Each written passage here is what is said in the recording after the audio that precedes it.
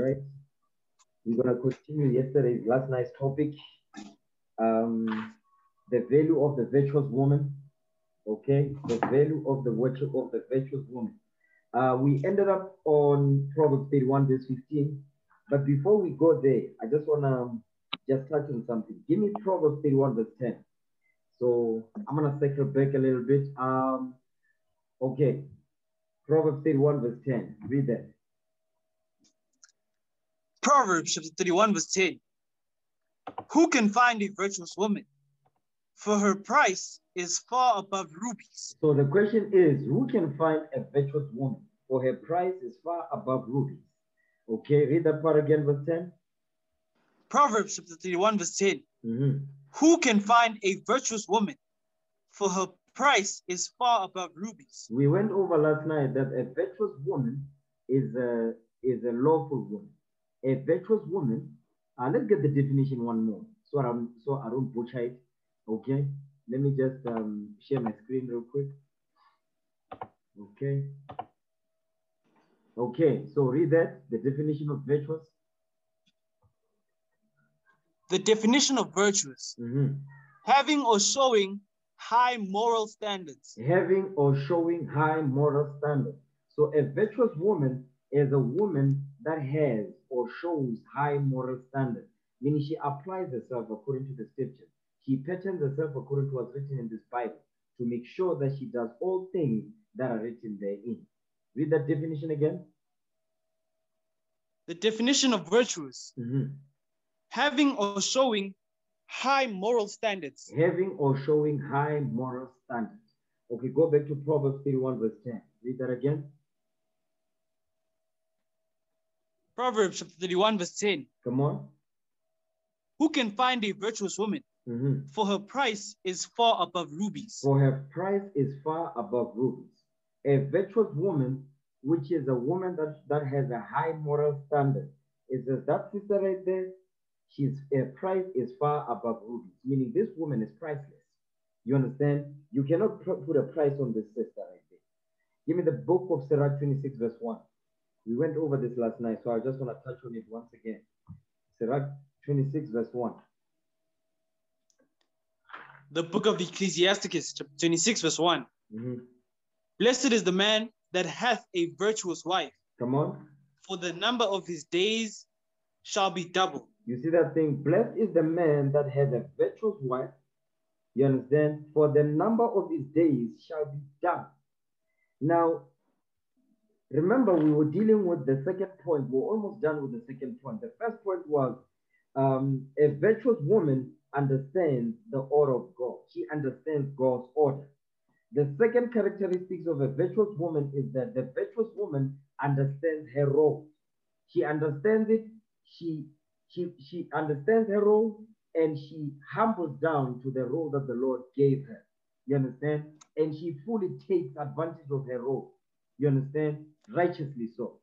All right? Sirach 26, verse 1. Read that again. Ecclesiasticus chapter 26, verse 1. Blessed is the man that hath a virtuous wife. Read. For the number of his days shall be double. Come on, verse 2. A virtuous woman rejoiceth her husband, and he shall fulfill the years of his life in peace. He shall fulfill the years of his life in peace. Watch this. Give me the book of Isaiah 26, verse 3 real quick. Isaiah. The book of Isaiah chapter 26, verse 3. The book of Isaiah chapter 26, verse 3. Thou wilt keep him in perfect peace. Come on. Whose mind is stayed on thee, because he trusted in thee.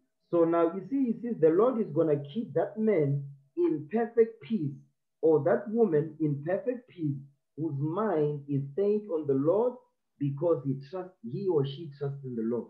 Guess what? The Most High God, we trust in the Lord because we believe on his word. But the Most High God compares his word, his wisdom, to a woman. You understand? So now, it says, when you trust in what the Lord says, guess what? You will be kept in perfect peace. So if the virtuous woman understands that she has to be the pillar of rest, You understand? Because if your mind rests, if the mind of the husband will rest, will be at rest. Why? Because he's got a pillar of rest. Because this sister right here, she makes sure that her husband is in perfect peace, because she models herself according to what this Bible says. That's why it says, whose mind is stayed on thee because he trusted in thee. Watch this. Give me Isaiah chapter 28 verse 12. Isaiah 28 verse 12. The book of Isaiah chapter 28 verse 12. To whom he said, this is the rest wherewith ye may cause the weary to rest. Come on. And this is the refreshing, yet they would not hear. You see that thing? It says, to whom he said, this is the rest wherewith ye may cause the weary to rest. So the rest is what? The rest is the Bible. What's in the Bible? God's laws. God's law. When you believe and trust and apply what is written in this book, the Most High God will keep you in perfect peace. Guess what? The virtuous woman, she understands that she has to pattern herself according to what is written in terms of her role. Because this sister, she's not a fool. She understands her role and the role she has to play in her husband's life. You understand? So that her husband will be able to safely trust in her. Her husband will be able to what? To have peace all the days of his life. That's what the Bible is saying. You understand? That's why the woman is the virtuous woman, not just any woman, but the virtuous woman is called a pillar of rest. Okay? Now, go back to Sirach 26, verse 2. Sirach 26 and verse 2. Ecclesiastes chapter 26, verse 2. A virtuous woman rejoiceth her husband, and he shall fulfill all the years of his life. He shall fulfill the years of his life in peace. He shall fulfill the years of his life in peace. Why? Because the virtuous woman understands she has to be the pillar of rest. You know what a pillar is? A pillar is something that you can lean against. You understand? When all the issues that are going on in the world, you know what? Because you know the black man is getting it. As the man, we're getting it the hardest, the worst on this earth. Yes, the black women were all as a people, as a nation, the Israelite men, the Israelite women were in slavery, but the black man is at the bottom. The black woman is on top of the black man. You understand? So the virtuous woman understands that the black man, the fight that we have on our hands, listen, we are fighting the fight. This is a spiritual fight that we're in. We are fighting a spiritual fight so that we can be able to overcome our issues, our sins, our mental hang-ups. You understand? So we can rule the nations on earth. But for that to happen, the black man must put his boots on and stand up. Now, the virtuous woman understands the amount of work that the black man has to raise up the nation of Israel. The virtuous woman understands that. You understand? She's going to fulfill her role. She's going to do it without lip, because she understands the role she has to play based on the role that her husband has to play. You understand? Or the man that the Lord has set over them has to play. You understand? Give me that in Wisdom of Solomon 8 verse 1. I love this chapter. This chapter right here, beautiful chapter. Okay? Wisdom of Solomon chapter 8, let's start at verse 1. Wisdom of Solomon chapter 8 verse 1. Wisdom reacheth from one end to another mightily, and sweetly does she order all things. So wisdom sweetly orders all things. The wisdom of the Most High God sets things in order. Guess what? The wisdom of the Lord is compared to a woman. You understand? Because what do you do with your wife? What do you do when it comes to a woman? The relationship between man and woman, they get married. You understand? They spend their life together. They grow age together. You understand? The woman becomes that pillar of rest. Wisdom is like that, like a spouse. Okay? Because wisdom will give you rest, will give you tranquility, will give you peace, perfect peace. The virtuous woman understands that's the role she has to play. You understand? Read that again, verse 1. Wisdom of Solomon, chapter 8, verse 1. Wisdom reacheth from one end to another mightily, and sweetly doth she order all things. Come on, verse 2. I loved her and sought her out from my youth. I desired to make her my spouse. Come on. And I was a lover of her beauty. You see that thing? It says, I loved her and sought her out from my youth. You know what it means to sort something out? Listen, you move heaven and earth to find it. You understand? To make sure that you get hold of this thing. Because what? This, you understand the value, because it's a treasure. We went over a class like this some time back. You understand that you must treat the laws of God like a treasure. It's treasure. You understand? So now, wisdom of the wisdom of the Most High God, because it's treasure, guess what? Sisters, you need to pattern yourself according to the characteristics of wisdom of the Most High. You understand? So you can be that treasure. A treasure is an asset. It's a valuable item that everybody wants to own. Once they have it, they hedge it, they protect it, they look after it. You understand? Because it's an asset. That asset brings, when you invest, if it's an investment, you're going to get returns on your investment. Guess what? Those returns is when the sister is going to build with her Lord, with her king. When the man sets the order in the house, guess what? The woman will be able to make sure that those orders come to pass. That's why you build with your king. You understand? That's your road. You support him 100%. Okay? Verse 2 again. Wisdom of Solomon, chapter 8, verse 2. Come on. I loved her and sought her out from my youth. I desired to make her my spouse, and I was a lover of her beauty. You see that thing? I was a lover of her beauty. Because wisdom is beautiful, just like a virtuous woman. A virtuous woman is beautiful to look upon. You understand? Not just on the outside, but her character, her report, her reputation, the wisdom that the Lord has bestowed on her because of what? Understanding the order that the Lord has set up and understanding her role in the order that the Lord has set up. Okay, jump down to verse 9 now. Wisdom of Solomon 8, verse 9. Wisdom of Solomon, chapter 8, verse 9. Come on. Therefore, I purposed to take her to me to live with me, knowing that she would be a counselor of good things. You see that thing? And a comfort. Hold on. Wisdom is a counselor of good things. You understand? Wisdom will counsel you of good things. Guess what? When you know that your Lord is stressed out, guess what your job is to? Your job is to comfort him.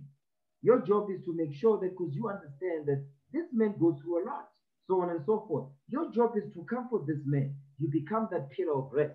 That's why it says, counselor of good things. You understand? Read it again, verse 9. Wisdom of Solomon, chapter 8, verse 9.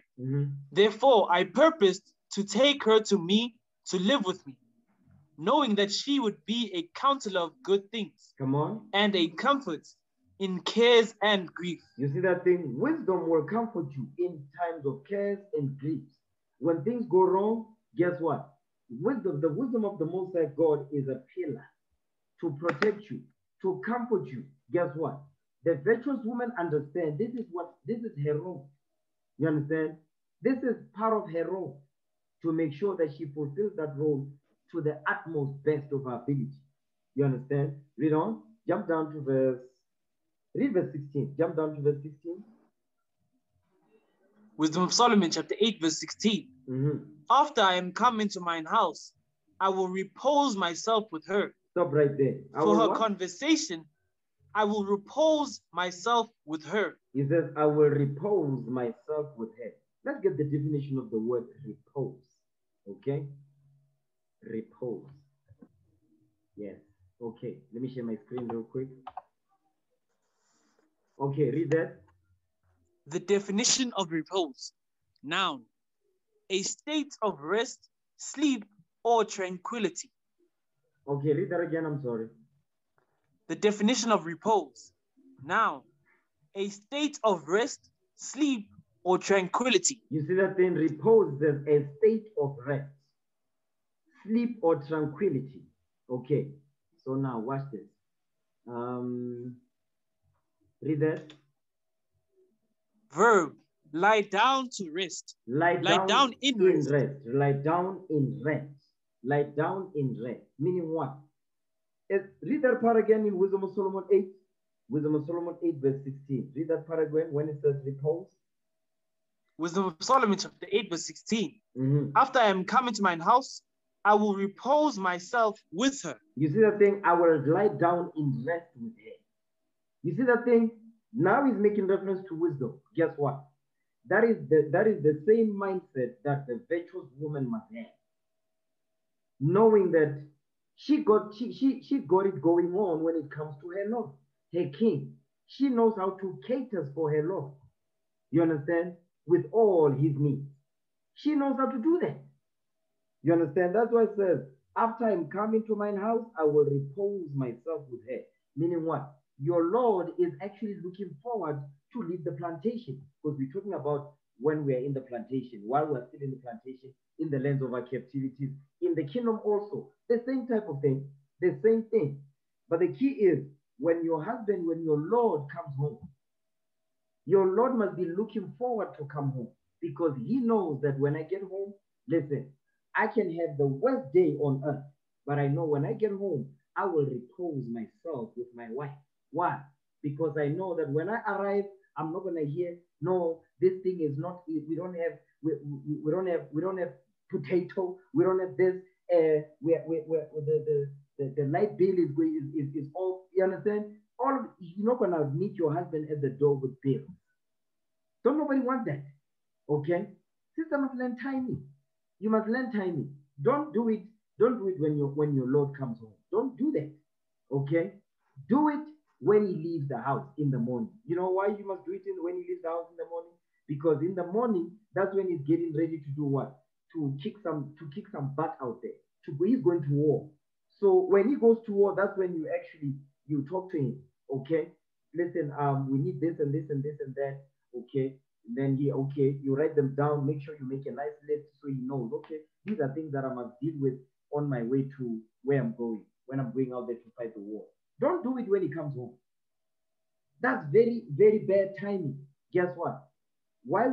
How can your Lord repose himself with you? When he comes home from a hard day's work, you're already talking about bills. You're talking about, no. We don't operate like that. When he gets home, you must be dressed nice, okay? All oiled up, looking beautiful as ever. Meet him at the door. You understand? Make him feel like a king that he is. That's how you must do it. You understand? You practice that thing. I know some for the sisters, it doesn't come naturally because we've been so destroyed. But it's time to learn this day. You understand? That's your role. So that your husband can be your Lord, your king, your master, can be able to repose himself with you. Read that definition again. Lie down what? The definition of repose. Lie down in rest. You see that thing? Lie down in rest. You understand? Lie down in rest. So that's your job.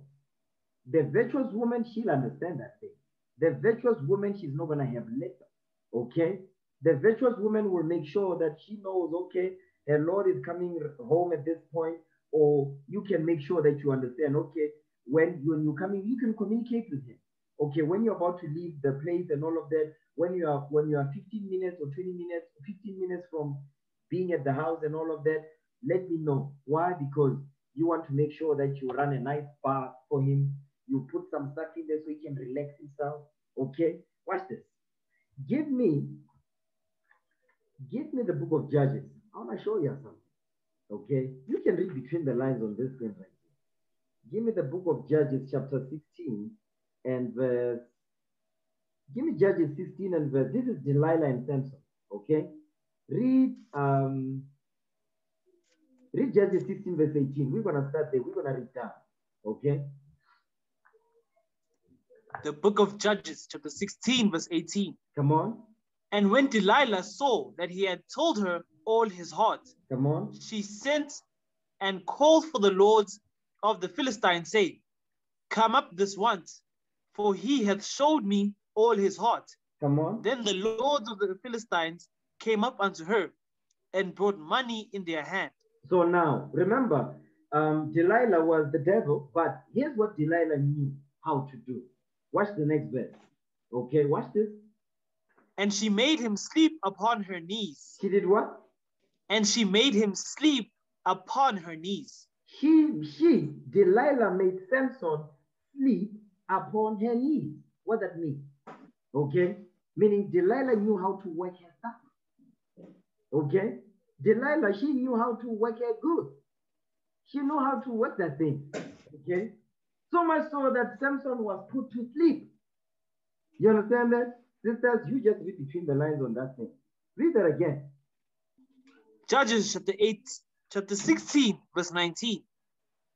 And she made him sleep upon her knees. She made Samson to sleep upon her knees. So Delilah knew how to work her stuff. You understand? She knew how to work her feminine wiles, if that's what they call it. You understand? So sisters, for your Lord, your king to come home, you need to know how to work your stuff to make sure that you distress your Lord. Make sure that he's distressed and relaxed. You understand that thing? Okay? I'm not gonna be too graphic. Okay, I'm just gonna leave it right there. Go back to where was that? Wisdom of Solomon chapter 8, verse 16. Wisdom of Solomon chapter 8, verse 16. Read. After I am come into mine house, I will repose myself with her. He will repose himself with this woman, because this woman understands her role. You understand? Read on.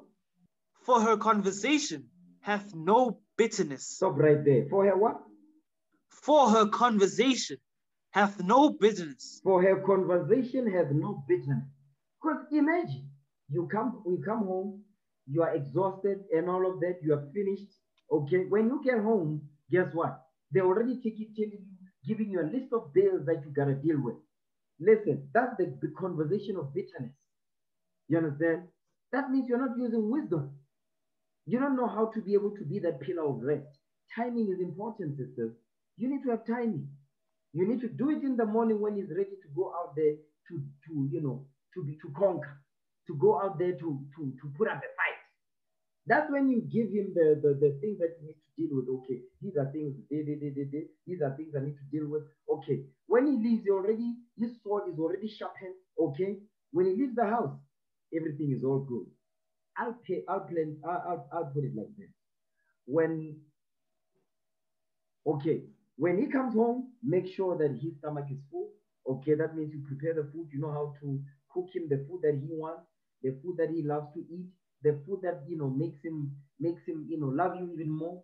Okay, fill his stomach when he gets home. Make him relax. Do all those glorious things that you do. Then before he leaves, make sure that you empty his tank. Sisters, can you read between the lines? If you can read between the lines, say I. Okay. Hello, sisters. Hi. Do you understand what we are bringing up? Yes, sir. Oh, praises. Okay, read that part again. Wisdom of Solomon, chapter 8, verse 16. Come on. After I am come into mine house, I will repose myself with her. For her conversation hath no bitterness. For her conversation has no bitterness. Read on. And to live with her hath no sorrow. To live with her hath no sorrow, because this woman is not a fool. She understands the order that the Lord has set up, and she understands her role in the order that the Lord has set up. She knows how to be the pillar of rest. She knows when her Lord or her king, when her king is ready to receive the things that he needs to deal with. You understand? For her and so forth. She knows when to be able to talk to him about important matters. She understands all of that. You understand? Read. And to live with her hath no sorrow, but mirth and joy. But mirth and joy. Come on, verse 17. Now when I considered these things in myself and pondered them in my heart, how that to be allied unto wisdom is immortality. You see that thing? Read that last precept again. It says how to be what? How that to be allied unto wisdom is immortality. How to be allied unto wisdom is immortality. Guess what? We just read this thing in Sirach. Go back to Sirach 26. Sirach 26 verse 2. We read it in Sirach. Sirach 26 and verse 2. Ecclesiasticus chapter 26 verse 2. Actually, you know what? Read this one also. Read verse 1. Start at verse 1. Ecclesiasticus chapter 26 verse 1. Blessed is the man that hath a virtuous wife, for the number of his days shall be double. You see that part right there? For the number of his days shall be double. That goes into what? That goes into that part when it says how that to be allied unto wisdom is immortality. You understand? Read on, verse 2. Verse 2. A virtuous woman rejoiceth her husband, and he shall fulfill the years of his life in peace. You see that thing? He shall fulfill the years of his life in peace. Because when you're allied unto wisdom, you're gonna get those benefits. The virtuous woman understands that. She understands her value. She understands her role. She understands the value she's bringing to her king. She understands that. And she loves it. So, you understand? Go back to Wisdom of Solomon chapter 8. Wisdom of Solomon chapter 8 and verse 18. Wisdom of Solomon chapter 8 verse 18. And great pleasure it is to have her friendship. Read. And in the works of her hands are infinite riches. Read that again. In the what?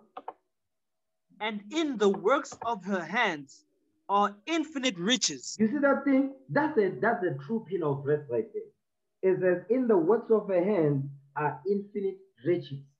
Because guess what? You're going to have what? The fruit of the Spirit. Watch this. Give me the book of Romans 11, verse 33 real quick. Romans chapter 11, verse 33. Watch this. Romans chapter 11, verse 33. Oh, the depth of the riches, both of the wisdom and knowledge of God. You see that thing? The depth and riches, both of the wisdom and knowledge of God. So this riches is making reference to the wisdom and knowledge of the Most High God. Okay? Go back to Wisdom of Solomon 8, verse 18. Wisdom of Solomon chapter 8, verse 18. And great pleasure it is to have her friendship. Read. And in the works of her hands are infinite riches. In the works of her hands are infinite riches, wisdom, knowledge, and understanding. This virtuous woman, she has that. The virtuous woman has wisdom, she has knowledge and understanding of how to be an asset to her king. She understands all of that. You understand? She's not confused about that thing. When the scriptures comes out, she humbles down, she patterns herself according to what that says the Lord. Because the Lord will see that this woman right here, she is submissive, in with all subjection, no lip, no nothing. Guess what? The Most High God will make sure that he imparts wisdom, knowledge, and understanding unto you through your Lord. Because you are a mind that is what? The mind that is well instructed. Instructed of what? The wisdom and knowledge of the Most High God. That's where the infinite riches are going to be found. In your mind. Because you have wisdom, knowledge, and understanding in your spirit. You understand? That's why you'll always be able to know how to come forth. It doesn't mean you're not going to have trouble in the flesh. It doesn't mean you're not going to have arguments. But the way you handle those arguments, it will show whether you have those infinite riches or not, which is what God loves. How you handle it, that's how it's going to determine whether you are of the gift of Satan or the gift of the Most High. The choice is yours. You understand? Read on. And in the works of her hands are infinite riches. And in the exercise of conference with her, prudence. Stop right there. Let's get the definition of prudence. Okay? That's not a regular Negro word. So let's get the definition of it. Prudence. Okay? Let's see. Heavy stuff. It's funny how when you get the definition of the word wisdom, you see Edomites. Read that. The definition of prudence. The definition of prudence.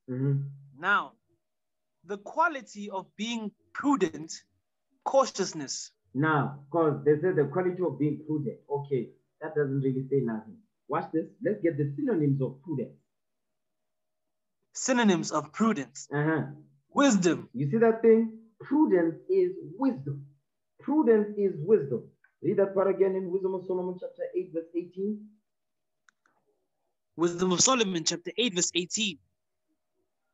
And great pleasure it is to have her friendship. And in the works of her hands are infinite riches. And in the exercise of conference with her, prudence. You see that thing? In the exercise of conference, what is that? Conversation with her. Conferencing with this woman. Conferencing with wisdom is that you're gonna get what? Prudence. You're gonna get wisdom. Because she's what? She's gonna be a comfort in cares and grief. When there's problems in the marriage, guess what? She's not going to be frightened. She's gonna realize, you know what? Let me actually help my Lord to solve the problems. Am I being part of the problem or am I being part of the solution? A virtuous woman is conscious of that. My behavior, this behavior of mine, am I being part of the problem or part of the solution? Once she understands, guess what she's doing? She's examining herself because why? She's got wisdom, she's got common sense, she's got prudence. You understand? Next verse. Okay. Read that. Good judgment. Good judgment. Okay, read that. Sagacity. Sagacity. Oh, sagacity. Come on. Sagacity. Let's get the definition of sagacity. Okay. The definition of sagacity. Now, the quality of being sagacious. Sagacious. Okay, read that. Wisdom. Wisdom. Watch this. Deep insight. Deep insight. Deep insight. Okay, read that. Depth. Depth. Watch this. Read that thing. Learning. You see that thing? The opposite of that. Read that. Stupidity. Stupidity. So a virtuous woman, she's not a simple woman. She's not a simple sister.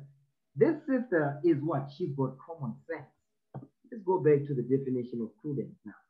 Okay? Because there's a word I saw in there. All right? Okay. Let's go back. Read that. I like that one. Read that one. Synonyms of prudence. Uh-huh. Advisability. What did it say? Advisability. You see that thing? Advisability. What scripture can we go for that? Give me that in 2nd Ezra 14:34. This is the scripture you can use. John 3 verse 3 is another one. Matthew 18 verse 3. Okay, so Isaiah 55 verse 8. There's a couple of precepts you can go to. 2nd Ezra 14 verse 34. Read that thing. Okay. 2nd Ezra chapter 14 verse 34. Come on. Therefore, if so be that ye will subdue your own understanding. Stop right there. And reform your hearts. Hold on. He says you must do what? Therefore, if so be that ye will subdue your own understanding. It says subdue. Let go of your own understanding. Because why? If you don't let go of your own understanding, are you going to be advisable? No. Are you going to receive counsel? No. Hell no. You're not going to receive counsel. Because you are not advisable. Why? Because you do not subdue your own understanding. You've got old wine running through your veins. You don't want to get rid of that old wine, so new wine can be poured into your veins. You still want to run with the old wine mixed with the new. That's not going to work. That's not going to happen. So read that again, verse 34. Read that.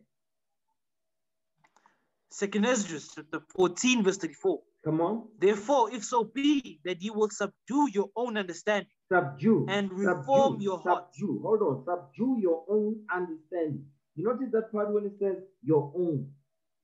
Your own understanding. Subdue, let go. Let go of what? Your own understanding. Your own understanding and take on the Lord's understanding. You understand? That's how that's why you're going to have the characteristics of being advisable. Okay, advisability. You have going to have that quality. A virtuous woman will have that. She'll have prudence. Because when you conversate with a virtuous woman, guess what? She doesn't back up. She doesn't have a back. Where the booty, what does the booty have to do with it? Leave the booty out of it. Okay? There's always this back. Just pay attention, listen and learn. Receive instruction. Learn something. You understand? Read that again and finish that verse. 2nd Ezra chapter 14 verse 34. Come on. Therefore, if so be that ye will subdue your own understanding. Come on. and reform your hearts, ye shall be kept alive. Come on. And after death, ye shall obtain mercy. Because the Most High God will have mercy on you. You understand? When you have prudence, advisability, okay? You're going to be able, the Lord will have mercy on you to do what? To bestow his wisdom upon you. But if you don't have that quality, the Lord not going to do that thing. The Lord will let you be and drop dead, okay? We're going to walk all over you. Watch this. Next characteristics, definition. Read that. Common sense. What did he say? Common sense. Common sense. Common sense. Okay, now, watch this. Give me the book of Nehemiah 8 verse 8. 8 verse 8. I love this scripture right here. Nehemiah chapter 8 and verse 8. Okay, Nehemiah 8 verse 8. Read that. Nehemiah chapter 8 verse 8. So they read in the book, in the law of God distinctly, and gave the sense, and caused them to understand the reading. And caused them to understand the reading. So you see what they say? It says, and they gave the sense. Where did they get the sense from? The laws of God.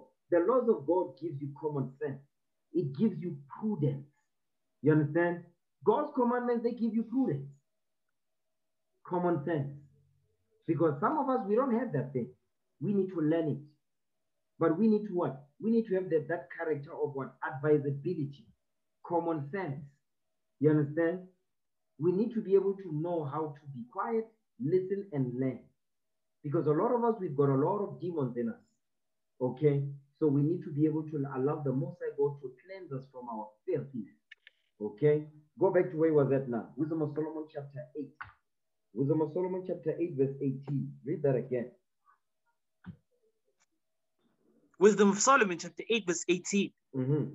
And great pleasure it is to have her friendship, and in the works of her hands are infinite riches. Read. And in the exercise of conference with her, prudence. Read on. And in talking with her, a good report. You see that thing? Okay, read that part again. It says, and in talking with her, pick it up from there. And in talking with her, a good report. And in talking with her, a good report. Guess what? What is that talking about? Give me the book of Judith, chapter 8. Judith chapter 8 and verse 28. We're going to start from there. Judith chapter 8, verse 28.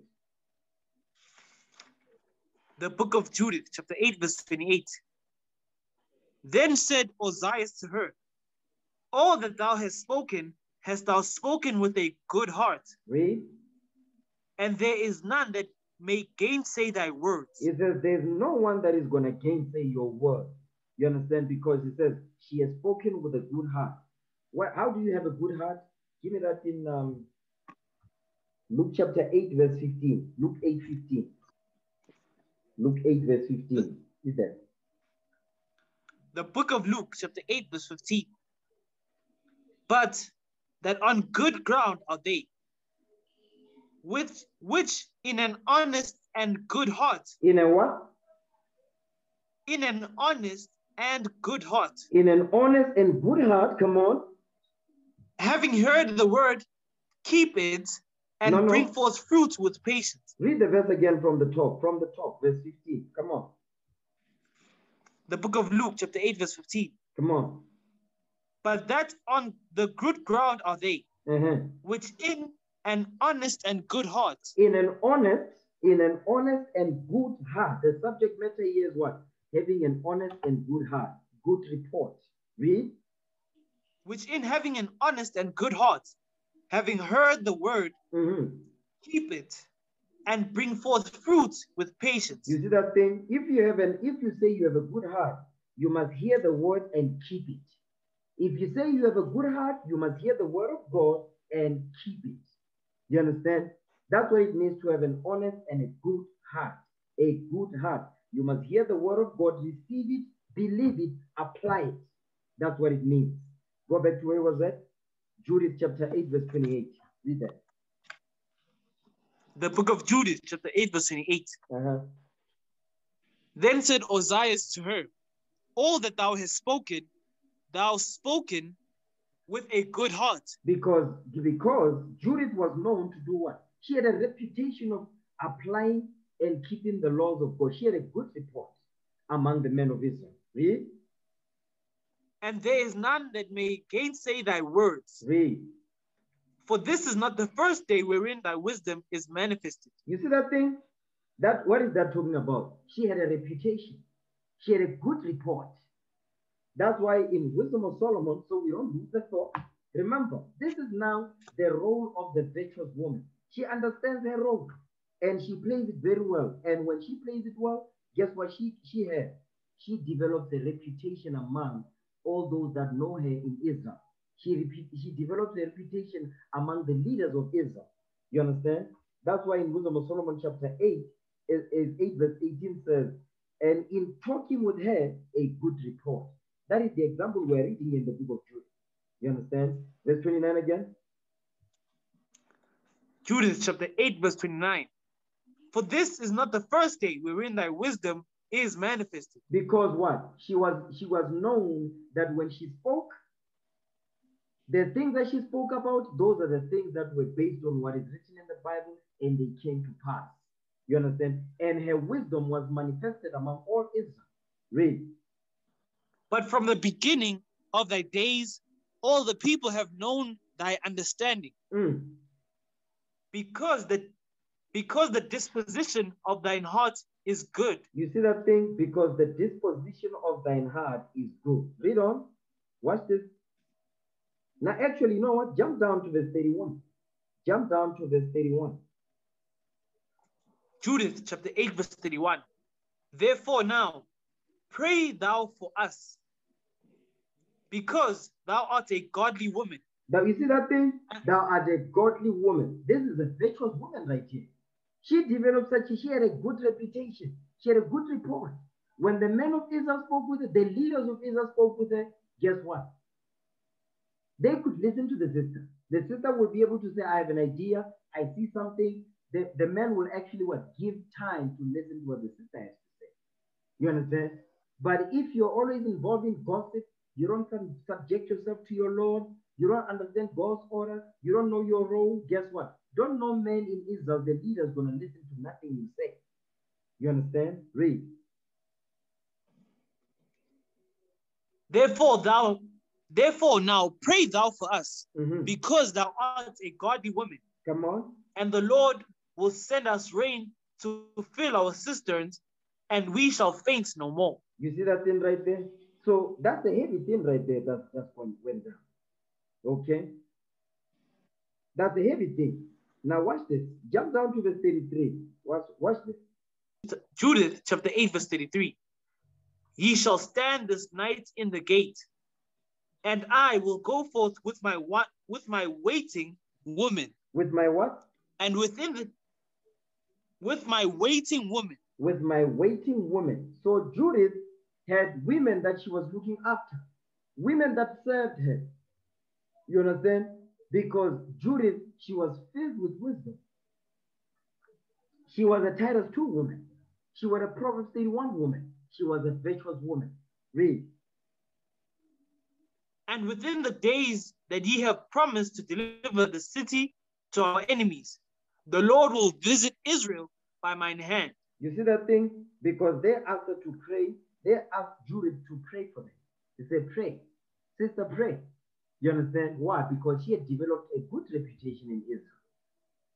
That's what that's going into. It's not talking about the sister usurping authority over the man. No. She did it according to the order. According to the order, she understands point one. She understands the order of God. She knows where the power comes from. She understands her role in this man, in this business of the Lord. She understands that. So she did it orderly. She cannot do the second, she cannot fulfill the second characteristics if she does not understand the first. You first need to understand the order that the Lord has set up. Then you're going to be able to understand your role in that order that has been set up by the Majesty on high. You understand? Okay. So go back to Wisdom of Solomon chapter 8 verse 18. Let's finish that verse. Wisdom of Solomon chapter 8 verse 18. And great pleasure it is to have her friendship, and in the works of her hands are infinite riches, and in the exercise of conference with her, prudence, and in talking with her, a good report. In talking with her, a what? And in talking with her, a good report. A good report. She had a good reputation. Read on. I went about seeking how to take her to me. You see that thing right there? So, an honorable man that keeps God's commandments, the man of the Most High God that keeps God's laws, the Most High God will bless that man with a virtuous woman. Understand that. Okay, jump down to verse 21. Read verse 21 now. Wisdom of Solomon, chapter 8, verse 21. Come on. Nevertheless, when I perceived that I could not otherwise obtain her, except God gave her me, and was a point of wisdom also to know whose gift she was. Read that part again, verse 21. I'm sorry. Read that again. Wisdom of Solomon, chapter 8, verse 21. Nevertheless, when I perceived that I could not otherwise obtain her, except God gave her me. And that was a point of wisdom also to know whose gift she was. Because wisdom is a gift of the Most High God. Understand that. Wisdom is the gift of the Lord. Watch this. Give me that in Ecclesiasticus chapter 1. Ecclesiasticus chapter 1 and verse 26. Ecclesiasticus chapter 1 verse 26. Read that. The book of Ecclesiasticus chapter 1 verse 26. If thou desire wisdom, keep the commandments. Yes, you must what? And the Lord, if thou desire wisdom. If thou desire wisdom, you must what? Keep the commandments. If you desire the wisdom of the Most High God, you better humble down to what this Bible says. That's what it means. Humble down. You understand? Have prudence. Develop some common sense, which is God's laws. Okay? Finish that verse. Ecclesiasticus chapter 1 verse 26. If thou desire wisdom, keep the commandments, and the Lord shall give her unto thee. The Lord shall what? And the Lord shall give her unto thee. And the Lord shall give. You are given because it's a what? It's a gift of the Lord. Go back to Wisdom of Solomon chapter 8 verse 21. Wisdom of Solomon chapter 8 verse 21. Nevertheless, when I perceived that I could not otherwise obtain her, except God gave her me. You see that thing? Come on. And that was a point of wisdom also to know whose gift she was. You see that thing? So wisdom is a gift of the Lord. He says, if you desire wisdom, you must keep the commandments, and the Lord will give her unto thee. As a what? As a gift. Read. I prayed unto the Lord and besought him, and with my whole heart I said. Okay, now that's it on there. Now let's go back. Go back to Sirach, Ecclesiasticus, chapter 26 and verse 2. Sirach 26 verse 2. Read that. Ecclesiasticus 26 verse 2. A virtuous woman rejoiceth her husband, and he shall fulfill the years of his life in peace. Read on, verse 3. A good wife is a good portion, which shall be given in the portion of them that fear the Lord. A good wife will only be given to a good man, a God-fearing man, the one that keeps the commandments. You understand? Like I mentioned last night, if you are an Abraham, guess what? You will receive Sarah. But if you are Ahab, you're going to receive a Jezebel. You understand? That's how it goes. If you are an Ahab, you're going to receive Jezebel. If you're Abraham, you will receive Sarah. That's how the equation has to balance. Okay? Watch this. Go back to Proverbs now, chapter 31. We're still dealing with the second characteristic that she understands her role. Watch this. Proverbs chapter 31. I have to dedicate a class to this day. Proverbs 31. Let me see if I want to go into it. Okay? We're just gonna read through it. I'm gonna have a dedicated class to this thing. Okay? Give me Proverbs 31 now. Proverbs 31 and start at verse 13. Start at verse 10. Proverbs 31 verse 10. Proverbs 31 verse 10. Come on. Who can find a virtuous woman? For her price is far above rubies. She is priceless. Read on. The heart of her husband doth safely trust in her, so that he shall have no need of spoil. This virtuous woman understands this thing. She understands this deeply. You know why? Because she understands the role that she has to play. Okay, read on. Because guess what? If you don't play your role in the house as a virtuous woman, guess what? You're going to have a very poor reputation outside. You understand? Because guess what's going to happen? Let me give an example of what will happen if you're not a virtuous woman. Give me Sirach. Let me see. Give me Sirach chapter 25. Ecclesiasticus 25 and start of verse 16. If you are this type of Jezebel woman right here, guess what? Here's what your husband will feel like when your name comes up. Okay? Sirach 25 verse 16. Ecclesiasticus 25 verse 16. I had rather dwell with a lion and a dragon than to keep house with a wicked woman. Because this type of woman, she gives her husband hell. She's hell on earth. You understand? So this man right here says, I would rather dwell with a lion and a dragon. You see that thing? A lion is a predator. Just look at lions. What they just want to devour. When they get you, you're gonna be teared up. He says, I'd rather dwell with that type of creature than to deal with this demon woman. Okay? It says, and a dragon. Because you have to imagine, a dragon is a creature that pushes fire out of its mouth. So imagine a dragon on one hand pushing fire out to your way, and here's a lion wants to devour you. He said, I would rather dwell with these two animals than to dwell with you. Can you imagine the contempt? So that means you're doing something you're doing, okay, or something you're not doing. Read on. The wickedness of a woman changeth her face. You see that thing? The wickedness of a woman changes her face. You see her face is all screwed up. You understand? When you give her instruction, when you give the sister instruction, all of a sudden she's got a Wi-Fi on her forehead. You give the sister a simple instruction, I need you to do this and that. All of a sudden, there's Wi-Fi signal. There's all these Wi-Fi signals all over the place. Okay, she's broadcasting. Because now she's changing her face. She's mad. Why? Because she's not you cannot advise the sister. That is not a mind that is well instructed. Therefore, the wisdom of the Lord will not be bestowed upon her. She's a simple woman. You understand? Read. The wickedness of a woman changeth her face, and darkeneth her countenance like sackcloth. You see that thing? She darkeneth her countenance like sackcloth. Literally, you see, sisters, you can see the sister, the demon just jumped on the sister. You can literally see her when just by looking at it. I see a lot of them when we're at camp. You understand? There's been sisters that I've spoken to, you understand, that work in these retail shops.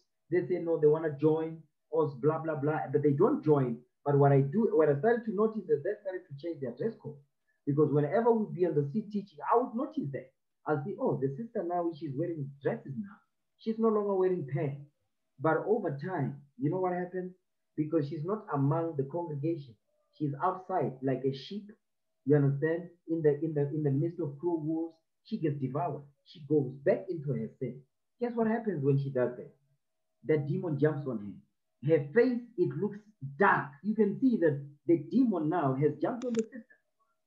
They look sick. They look withered. You can see something's wrong, but nobody else sees it. But the spiritual man sees that thing. Okay? Read on. Verse 18. Verse 18. Her husband shall sit among his neighbors. This is the part I wanted to get to. It says, her husband shall sit among his neighbors. Watch this.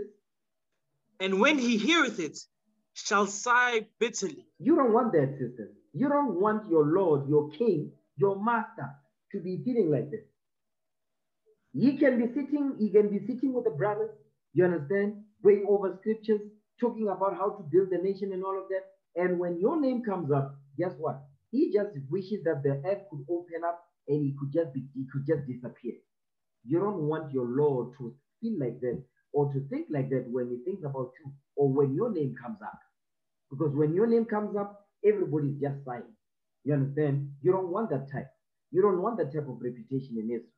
Okay? So this is why I wanted to actually explain that. You understand? Go back to Proverbs 31.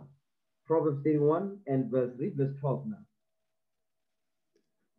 Proverbs chapter 31 verse 12. Come on. She will do him good and not evil all the days of her life. Okay, now watch this. You know what? I'm not gonna touch this today. Okay, just put a star on that thing. Proverbs 31. Write it in your Bible, in your notes. Proverbs 31. We're gonna deal. I'll have a special class on that thing. Okay, Proverbs 31. Soon, it's coming soon. Okay. Now, watch this. I wanna deal with the next characteristics. Okay, the next characteristics of the virtuous woman. The next characteristics of the virtuous woman. The virtuous woman honors her husband. That is the third characteristics of a virtuous woman. She honors her husband. Okay? The virtuous woman honors her husband. Watch this thing. Give me the book of Sirach. You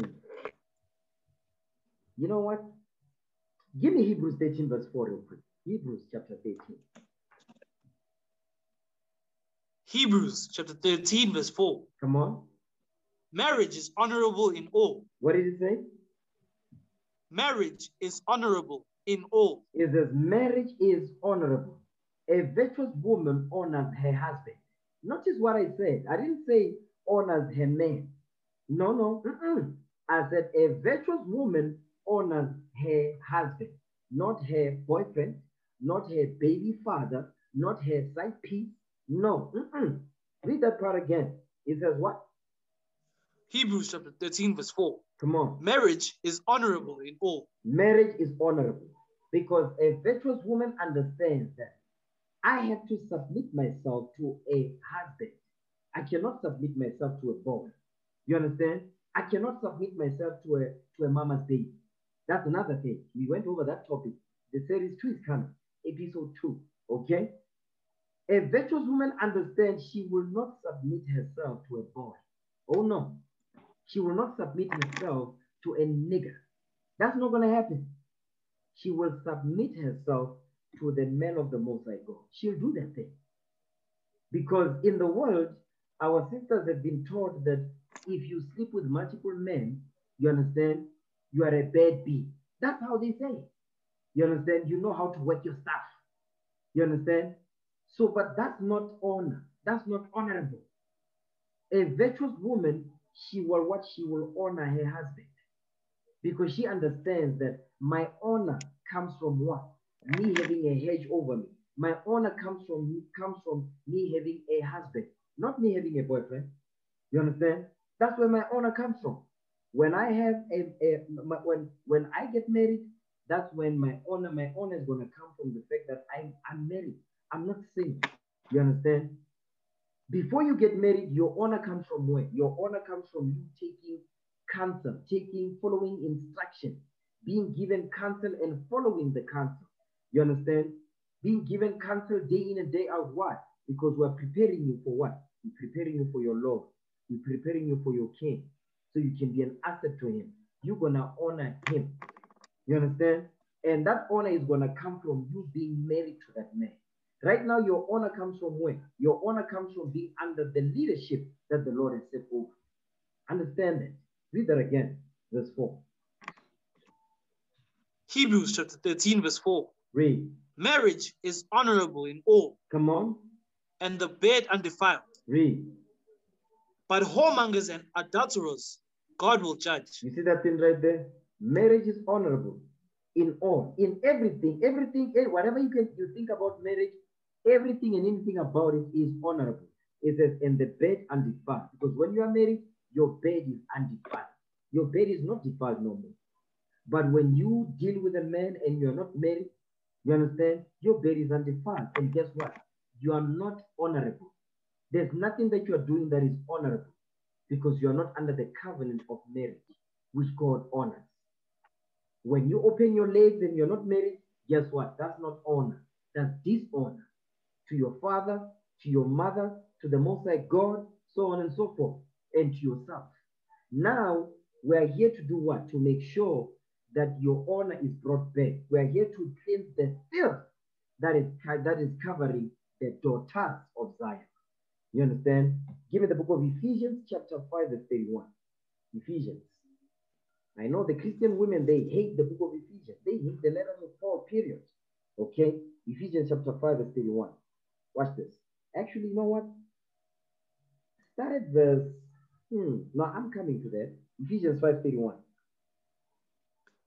Ephesians chapter 5, verse 31. Read. For this cause shall a man leave his father and his mother, and mother, and shall be joined unto his wife. Come on. And they two shall be one flesh. You see that thing right there? A man shall leave his father and his mother, and shall be joined unto his wife.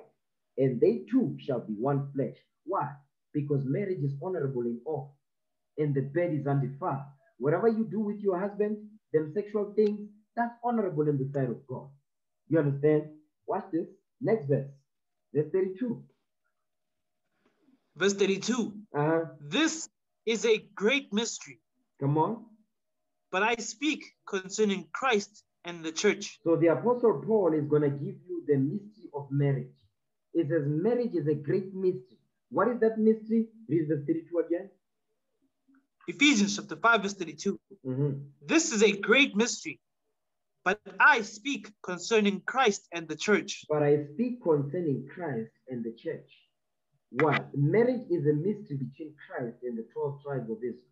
Because Christ and the 12 tribes of Israel cannot be separated. You understand? Christ and the 12 tribes of Israel cannot be separated because the two is one. We are one with the Lord. You understand? If you read John chapter 17, when we're going over the unholy trinity and all of that, yes. Okay, verse 33 now, come on.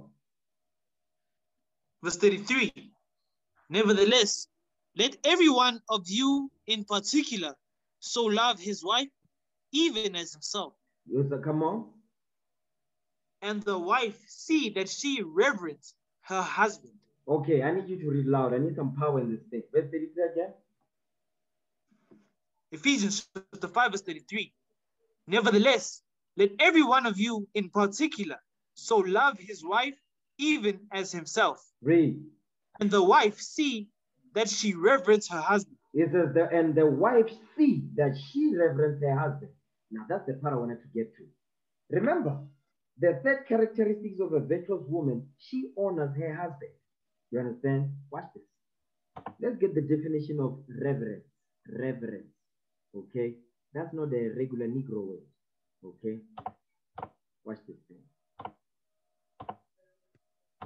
Okay, read the definition right there. Reverence. Read that thing. The definition of reverence. Noun. Deep respect for someone or something. Read that again. Read it again. Definition of reverence. Deep respect for someone or something. You see that thing? Deep respect. Not any type of respect. Deep respect for someone or something. That's some heavy stuff right there. Is that happening today? Oh no. Not the big black mouth women. Oh no. Not the black woman. She's got a big mouth with a black gums. Okay? Read that again. She cannot keep that mouth shut. Okay? Read that again. The definition of reverence. Noun. Deep respect for someone or something. Deep respect for someone or something. Now, read the definitions. Read that. Read the synonyms. Synonyms of reverence. High esteem. High esteem. High esteem. Because this woman, she honors her husband. She holds her husband, her Lord, in high esteem. Deep respect for this man. You understand? Because she understands the level of status that this man has. What is the man status? He's a God on this earth. He's a God. You understand? Read the next one. High regard. High regard. She holds him in high regard. Because when you're here today, you just catch the taxi, go to places. Just listen to the conversations that our sisters are having when it comes to men. They speak about the black man with such contempt, okay? Deep hatred for the black man. But we're getting our flavor back. So sisters, you need to also, as the black man is being raised up, you need to make sure that you don't get left behind, okay? Next one. Great respect. Great respect. Great respect. Read that thing. Worship. You see that thing? Remember, it says, the man was created in the image and the glory of the man. The woman is the glory of the man. She was made out of the man. You understand? Okay? Watch this. Let's get the next one. Archaic definition. Read that. Archaic definition. A gesture of indicative of deep respect. A bow or curtsy. You see that thing? A bow or curtsy. So now, it says deep respect, meaning reverence. You show deep respect to your husband. Guess what? You ever notice? I'm talking about today's black women now. Whenever they're not happy about being told what to do, because the black woman has been taught to hate instruction. Meaning what? Is her way or the highway? That's how she's been taught. That's why the black woman is single. That's why nobody wants to marry the black woman. Okay? Why? Because she's got a big lip. Okay? She cannot keep that mouth shut. Now, you see that part where whenever there's arguments, when a black woman does not want to acknowledge the wrong that she's doing, because that's another characteristic of the Jezebel woman. She doesn't see the wrong she does. You understand? Guess what? When you check the Jezebel woman, she's going to be all up in your face. She's going to be pointing fingers in your face. You understand? Chest bumping you with her breast. We've had the story. Okay? Brother being chest bumped by the wife. Chest bumping. What is that called? Contempt. If there's no reverence in that. Okay? Read that. The definition of verb. The definition of reverence. Verb. Regard or treat with deep respect. Notice, like, it just keeps going back to deep respect. Deep respect. Deep respect. Okay? Watch this. I remember the beginning when Movango started to play on TV. You saw that. Okay? What we're reading in the scriptures, that's exactly what they were showing. But they started to say, no. You need to stop that. Because now you are teaching the black woman to start to change her behavior when it comes to the black man. We need to add some Jezebels in the mix. That's why now when you look at Movango, I don't know, not now. Maybe, let me see. When was the last time I watched that show? I'd say 5 years ago. Yes, yeah. Okay. But the point is, they don't show that. Now, I'm sure now they don't even show that at all. If maybe they're just a small clip or scene. But they don't do it the way they did it in the beginning. Because in the beginning, the media started to realize, oh, no. Now you are teaching these black women to start to reverence their husband. We're not going to do that. That needs to change. Okay? That level of deep respect, gone. Okay? Now, watch this. Read that. Synonyms. Treasure. Treasure. Read that. Think highly of. Think highly of. Think highly of. Okay? Read that one. Hold in high regard. You see that thing? Hold in high regard. Watch this. Put on a pedestal. Put on a pedestal, because today the black woman has been put on a pedestal. You cannot correct the black woman, because when you correct the black woman, you know what the black woman says? She's been given responses, automatic responses, default responses. Oh no, you can't judge me. Oh no, you're abusive. No, he's abusing me. When you are being checked, no, he's abusing me. Oh, listen, you are being corrected and say, no, you're abusing me. You know what? Those are default responses that has been put in you by society. Our job is to put that thing out, is to pull it out. You understand? And set it on fire so it can be reset. That's what we're doing this day. Okay? Go back to Ephesians 5, verse 33 again. Ephesians chapter 5, verse 33. Come on. Nevertheless, let every one of you in particular so love his wife as even as himself. Read. And the wife see that she reverence her husband. It says the wife must have deep respect for her husband. The Proverbs 31, the virtuous woman understands that thing. A virtuous sister understands that, listen, I need to honor this man. I need to reverence this man. Why? Because I know during the time of creation, I wouldn't be here if it wasn't for this man. That's how you need to look at it. Because that's how it is. The fact. Watch this. Give me Sirach 26, 26. Ecclesiasticus chapter 26 and verse 26. Ecclesiasticus chapter 26, verse 26. A woman that honoreth her husband shall be judged wise of all. You see that thing? A woman that honoreth her husband shall be judged wise of all. We just went through some synonyms of how to honor your husband. You must reverence your husband. Hold in high regard. Put on a pedestal. You understand? Because that's your Lord. That's your king. You understand? Read that again, verse 26. Ecclesiasticus 26, verse 26. A woman that honoreth her husband shall be judged wise of all. Read. But she that dishonoreth him in her pride shall be counted in her pride. You see that thing? But the Jezebel demon woman that dishonoreth her husband, she's gonna what? She's gonna have a big mouth. You see these big mouth women? Listen, they are bitter women. Big mouth women, bitter women. That's how it is. Okay, read that again, verse 26. Ecclesiasticus 26, verse 26. Read. A woman that honoreth her husband shall be judged wise of all. Shall be judged wise of all, meaning what? She's going to be wiser than all the women because she honored her husband. Read on. But she that dishonoreth him in her pride shall be counted ungodly of all. You see that thing? But she that dishonored him in her pride, meaning this woman, you can't tell her nothing.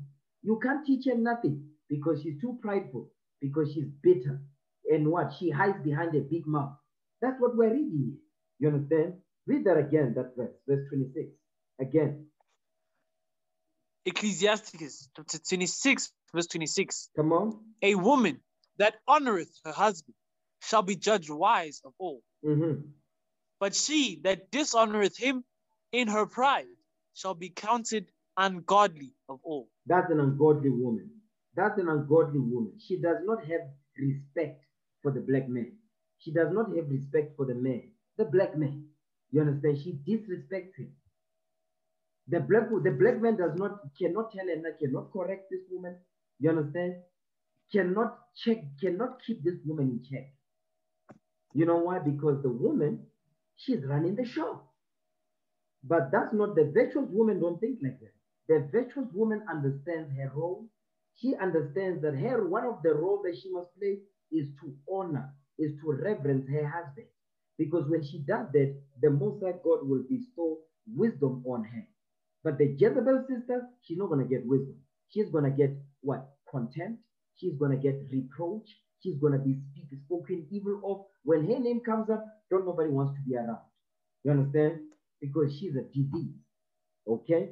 Watch this. Give me 1 Peter 3 verse 1. 1 Peter. Let's get some examples. Okay?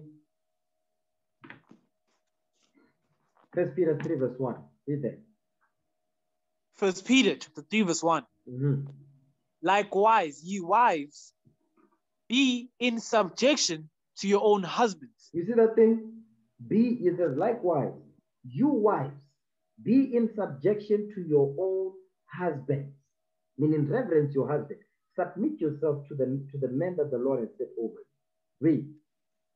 That if any obey not the word, they also may without the word be won by the conversation of the wives. You see that thing? Your chaste conversation coupled with fear. Meaning your conversation must be able to what? To calm your Lord down. Your conversation, just by your conversation, you know how to calm him down. You know how to calm his nerves just by your conduct, your conversation. Because a lot of the times that the sisters, they don't know how to be quiet, to humble down. You understand? Instead, when the Lord is angry, guess what they do? They dilate up. They run their mouth. So guess what?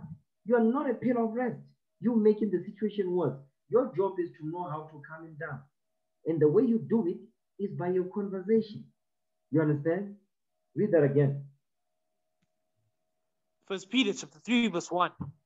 Likewise, ye wives, be in subjection to your own husbands, that if any obey not the word, they also may without the word be won by the conversation of the wives. You see that thing? They might be won by the conversation of the wives. That's what we read in Philippians 1:27. You understand that your conversation must be as it becometh the gospel of Christ. Read. Actually, while they be hold on. Wait. I'm missing something. Go back to verse 1 again. Go back to verse 1. 1 Peter chapter 3, verse 1. Mm-hmm. Likewise, ye wives, be in subjection to your own husbands, that if any obey not the word, they also may without the word be won by the conversation of the wives. They might be won by the conversation of the wives. Next verse. Okay, come on. Verse 2. While they behold your chaste conversation coupled with fear. It says, while the husband observe, that was behold your chaste, meaning they must see, you must let your light shine. Because you understand that the virtuous woman, she will honor her husband. And the way she's gonna honor her husband, guess what? Her conversation will be able to speak volume. Her conversation will be able to speak volume. The way she addresses her Lord, the way she addresses her king. Just by the way that she addresses a king, you're gonna know that right there, you got a good woman right there. That's a virtuous woman, that's the gift of the Lord right there. Okay? Just by the conversation alone, you're gonna know you got a gift from the Lord. Watch this.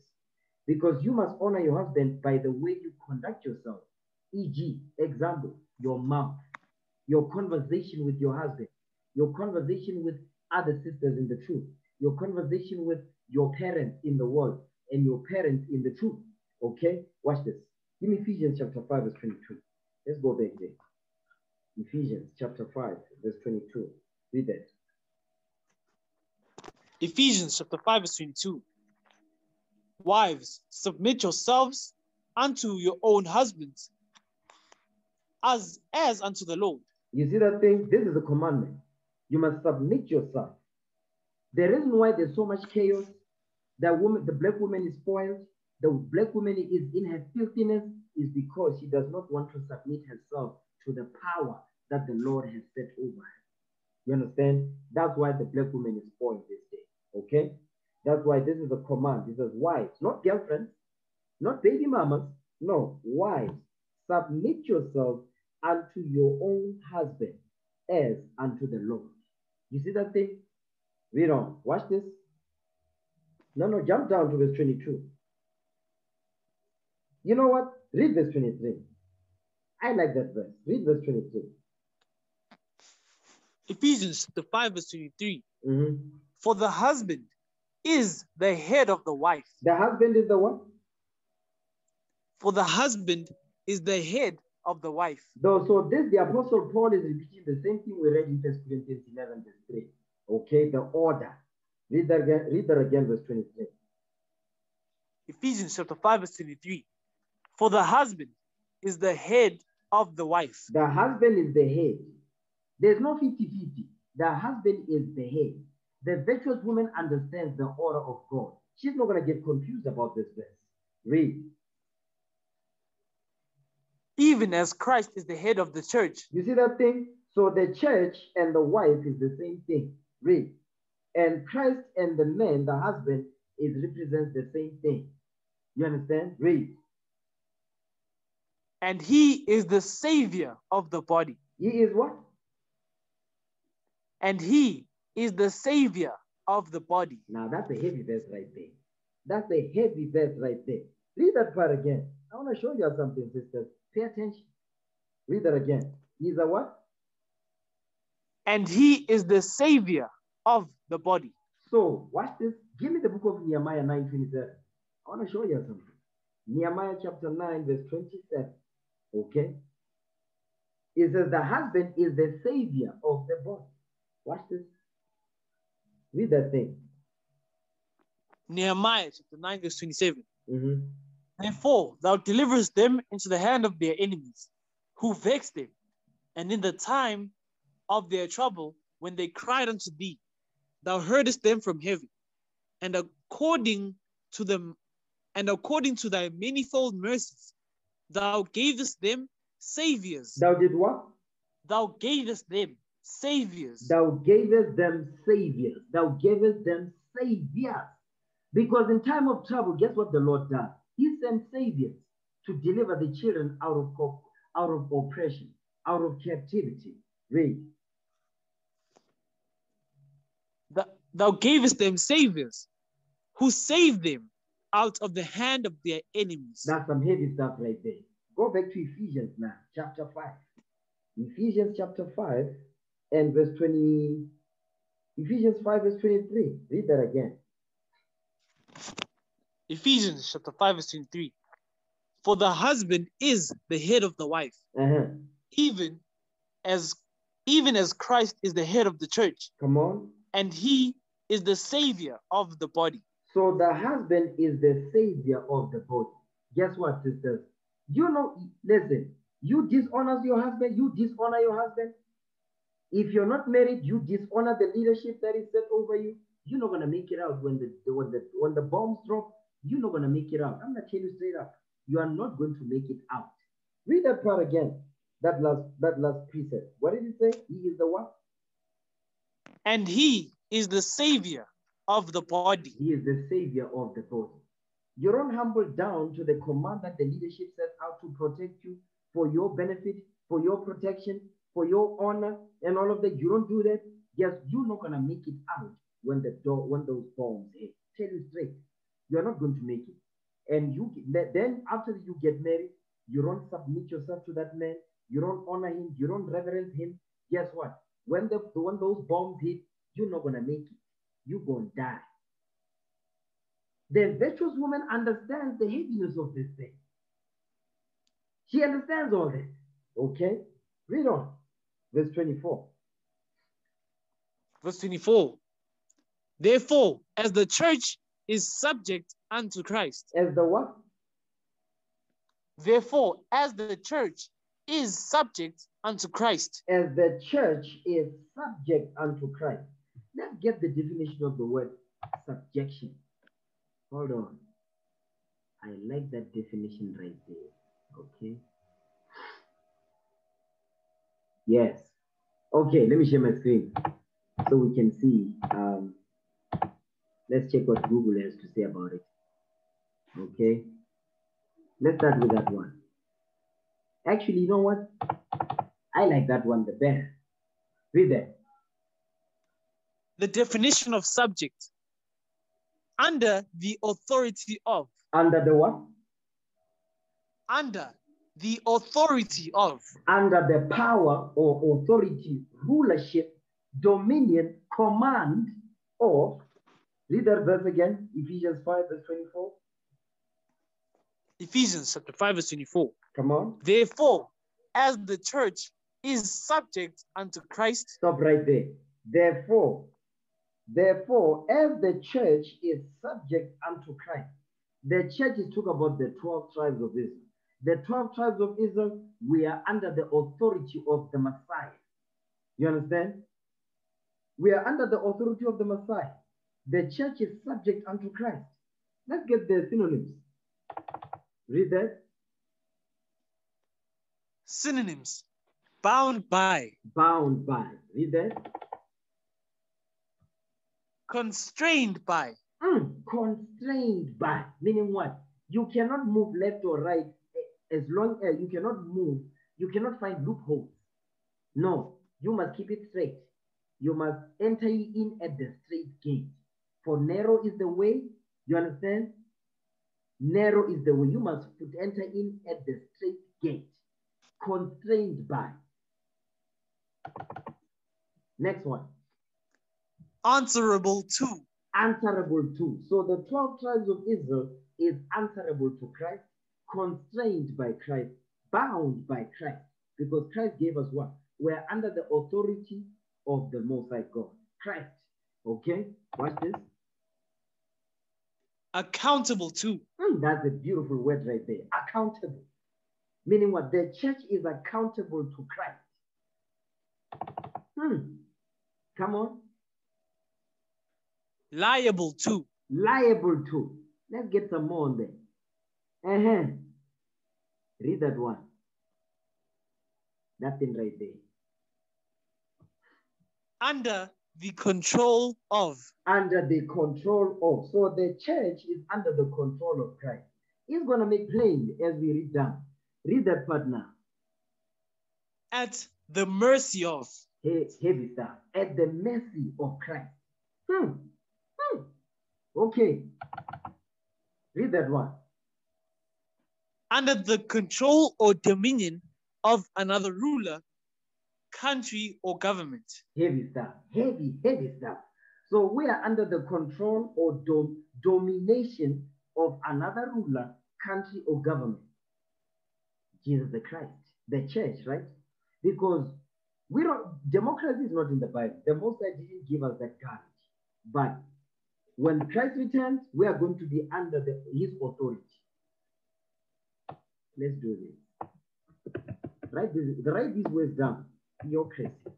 When Christ returns, we are going to be under a theocracy. You understand? Okay. Read that thing. Watch this. The definition of theocracy. Noun.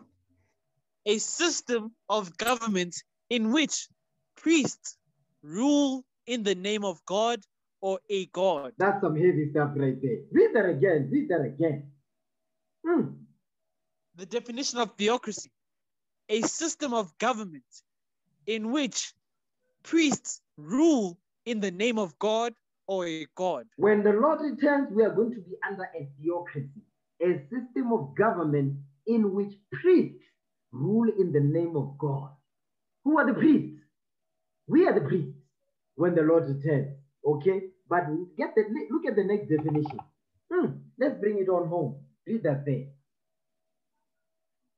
The Commonwealth of Israel from the time of Moses until the election of Saul as king. You see that thing? The Commonwealth of Israel. A theocracy is what?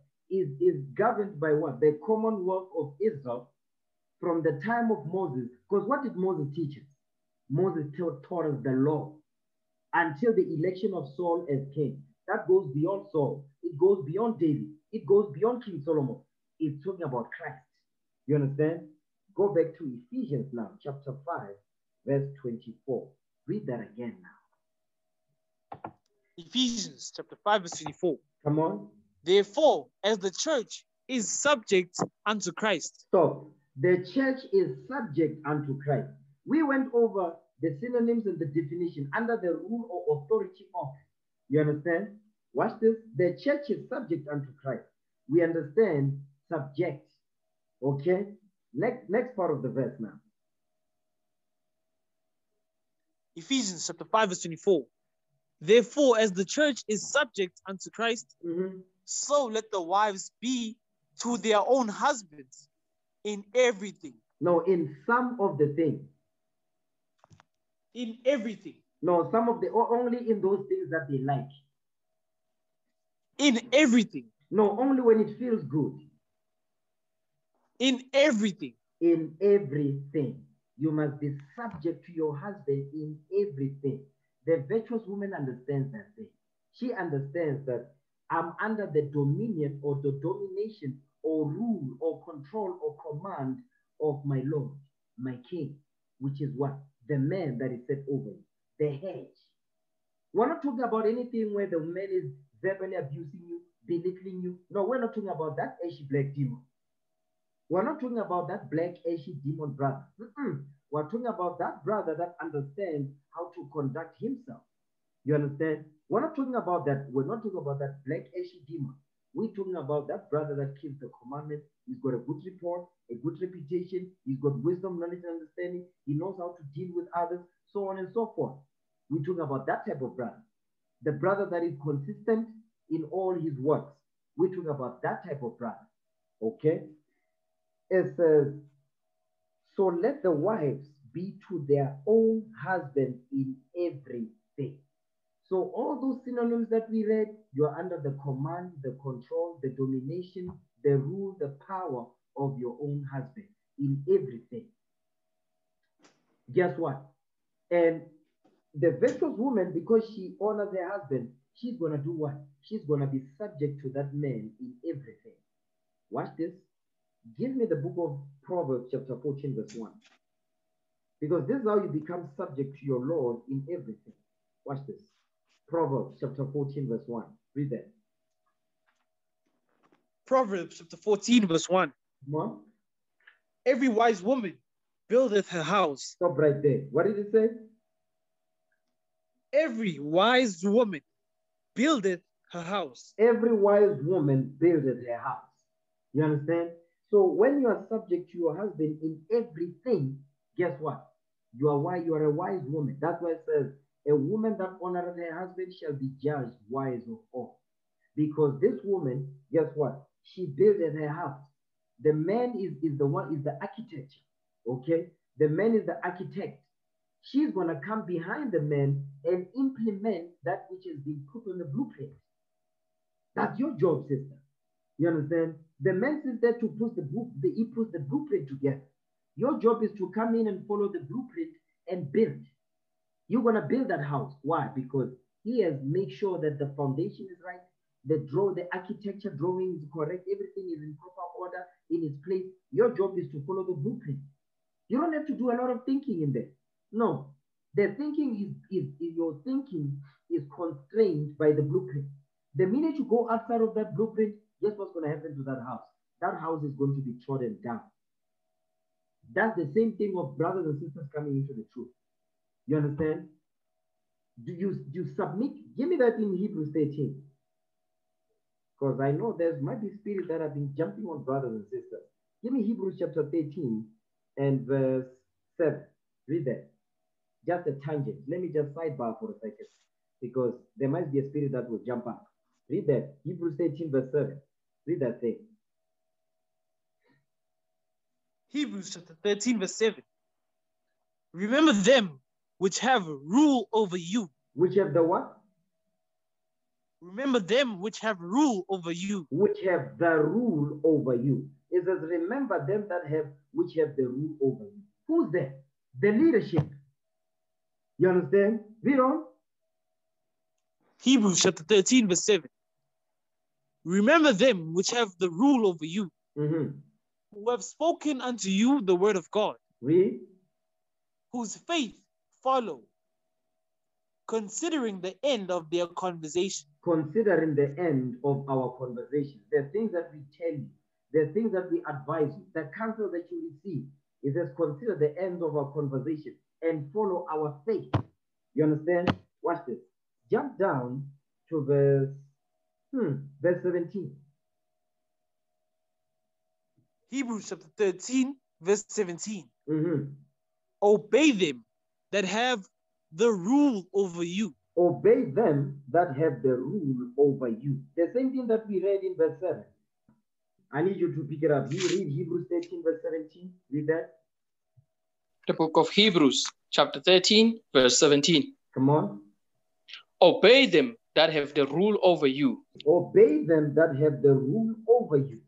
Verse 7 says the same thing. Jump up to verse 7. Read that again. The book of Hebrews, chapter 13, verse 7. Remember them which have the rule over you, who have spoken unto you the word of God, Read. whose faith follow, considering the end of their conversation. The same thing the Apostle Paul is writing to the Hebrews. Jump back down to verse 17 now. 17. Obey them that have the rule over you, and submit yourselves. Stop right there. It says, obey them that have the rule over you, and submit yourself.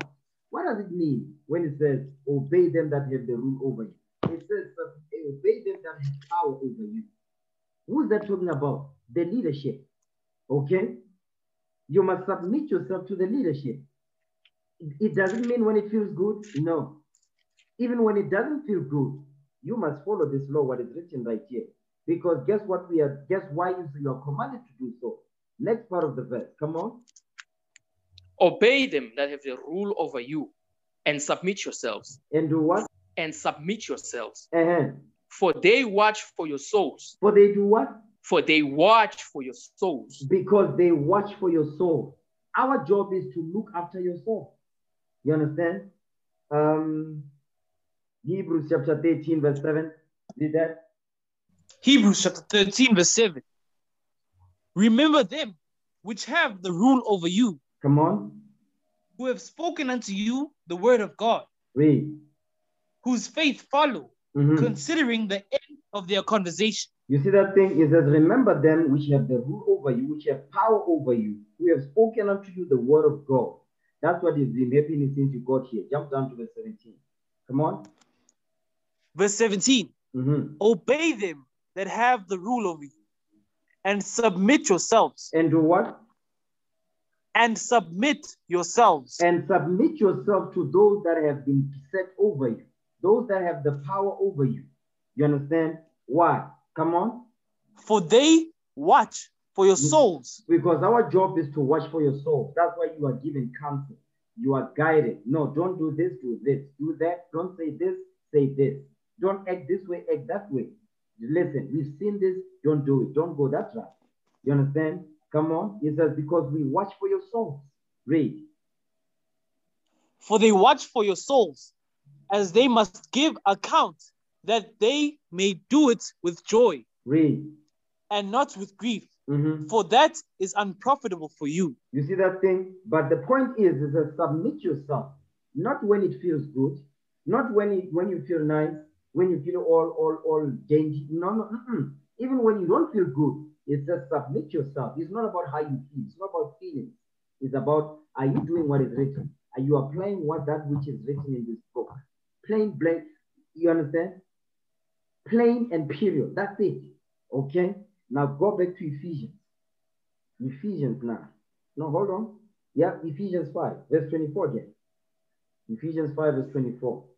I'm bringing this up because I brought that up because we were over here explaining that the church is subject to Christ. The wife also must be subject to their husbands in everything. Read that, Ephesians 5:24. Ephesians chapter 5, verse 24. Therefore, as the church is subject unto Christ, so let the wives be to their own husbands in everything. In everything, everything. You know what? Let's get the definition of the word everything. Because you might think that, we understand that word. Why would you get the definition of everything? Let's get it. Let's get the definition of everything. Okay? Watch this. The definition of everything. Read that. The definition of everything. Pronoun. All things. What did it say? All things. All things. That's what the word says. You must be subject to your husband in everything, in all things. Not some of the things, not when it feels good. A virtuous woman understands that I must be subject to my Lord in everything, in all things. Why? Because he's got a blueprint. That blueprint, I must follow that blueprint. The minute I go outside of that blueprint, I'm plucking the house down. The virtuous woman understands that concept. Okay? Now let's get the synonyms. Each item. Each item. Come on. Each thing. But the one that I really want is this one right here. Read that thing. Every single thing. Read that again. Every single thing. Hold that. I want you to replace everything with every single thing. Go back to Ephesians 5 verse 24 now. Watch this. Ephesians chapter 5 verse 24. Therefore, as the church of God, as the church is subject unto Christ, so let the wives be to their own husbands in every single thing. That's some heavy stuff right there. Everything means every single thing. Not some of the things that make you feel good. No. In everything. Because a lot of the times, man, you know, I've seen this thing where you're gonna give an instruction out, right? You give the instruction out because sometimes sisters, they are very manipulative. They are very they can play, they can act. So you give an instruction out, they're gonna make it seem like they follow instruction. You know why? They follow instruction only, meaning what? They come to you when they want stuff. They come to you when they ask for things. But they only do those, they only come to ask you for the things that they know that you're gonna agree. The minute, okay, it's only good when you agree. You say, can I do this, my Lord? Can I do that? My Lord, can I do such and such? You say yes. Let me show you the true test of if that woman is full of beer or not. When they come to ask for stuff, say no. When you say no, that's when you're gonna find out what they really made of. Okay? Just say no. Just say, no, not that one. That one, we're not doing it. We're not gonna deal with that one. Leave it alone. See how if really they are subject to you in every single thing. That's when you're gonna know where the sister is sitting. Say no. It's all good when you agree, when they come to you and ask you for things and all of that. You know, I want to do such and such and all of that. You agree. Just say no. You're gonna see the demon jump up. Okay? If she's a Jezebel, if she's covered, you know, she's inside she's Jezebel, but outside she looks like Sarah. Just say no. You're gonna see the demon jump out if she's made out of the spirit of Jezebel. Okay? Go back to Ephesians 5:24 again. Actually, you know what? Give me 1 Timothy 2. 1 Timothy 2 verse 11. 1 Timothy chapter 2. Remember, a virtuous woman honors her husband. That goes into a conversation, submission. The virtuous woman understands there's power in submission. She understands that. Okay? 1 Timothy 2 verse 11. 1 Timothy chapter 2 verse 11. Let the woman learn in silence with all subjection. You see that thing? That is a mind that is well instructed. A mind that is well instructed, she's going to learn in silence with all subjection. Why is it saying silence there? Because she's listening. She's taking instruction. Once she gets the instruction, she's going to execute them based on the blueprint that has been set up. Okay? Now, go back to 1 Peter 3 now. 1 Peter 3 verse 3. 1 Peter chapter 3 verse 3. 1 Peter chapter 3 verse 3. Come on. Whose adorning, let it not be that outward adorning of plaiting the hair and of wearing gold or of putting on of apparel. So now the Apostle Peter is saying, listen, your beauty must not be based on the outside only. Okay? Is that that must not be your pride. That must not be the thing that makes you. No. Yes, we can see what you look like. We see you dress modestly. But when you open your mouth, you're like, wait a minute. This sister, she's dressed so modest and all of that. But when she opens her mouth, guess what? The dragon is speaking. No, it mustn't be like that. You must not put the way you look above the wisdom that you're supposed to build your spirit with. Yes, you must dress modest and all of that. But that must not be the thing that makes you. What makes you is supposed to be what? The combination of the outside appearance and the inside. You understand? Okay? Read on. Verse 4. He's going to tell you what must be your value. Okay? Read.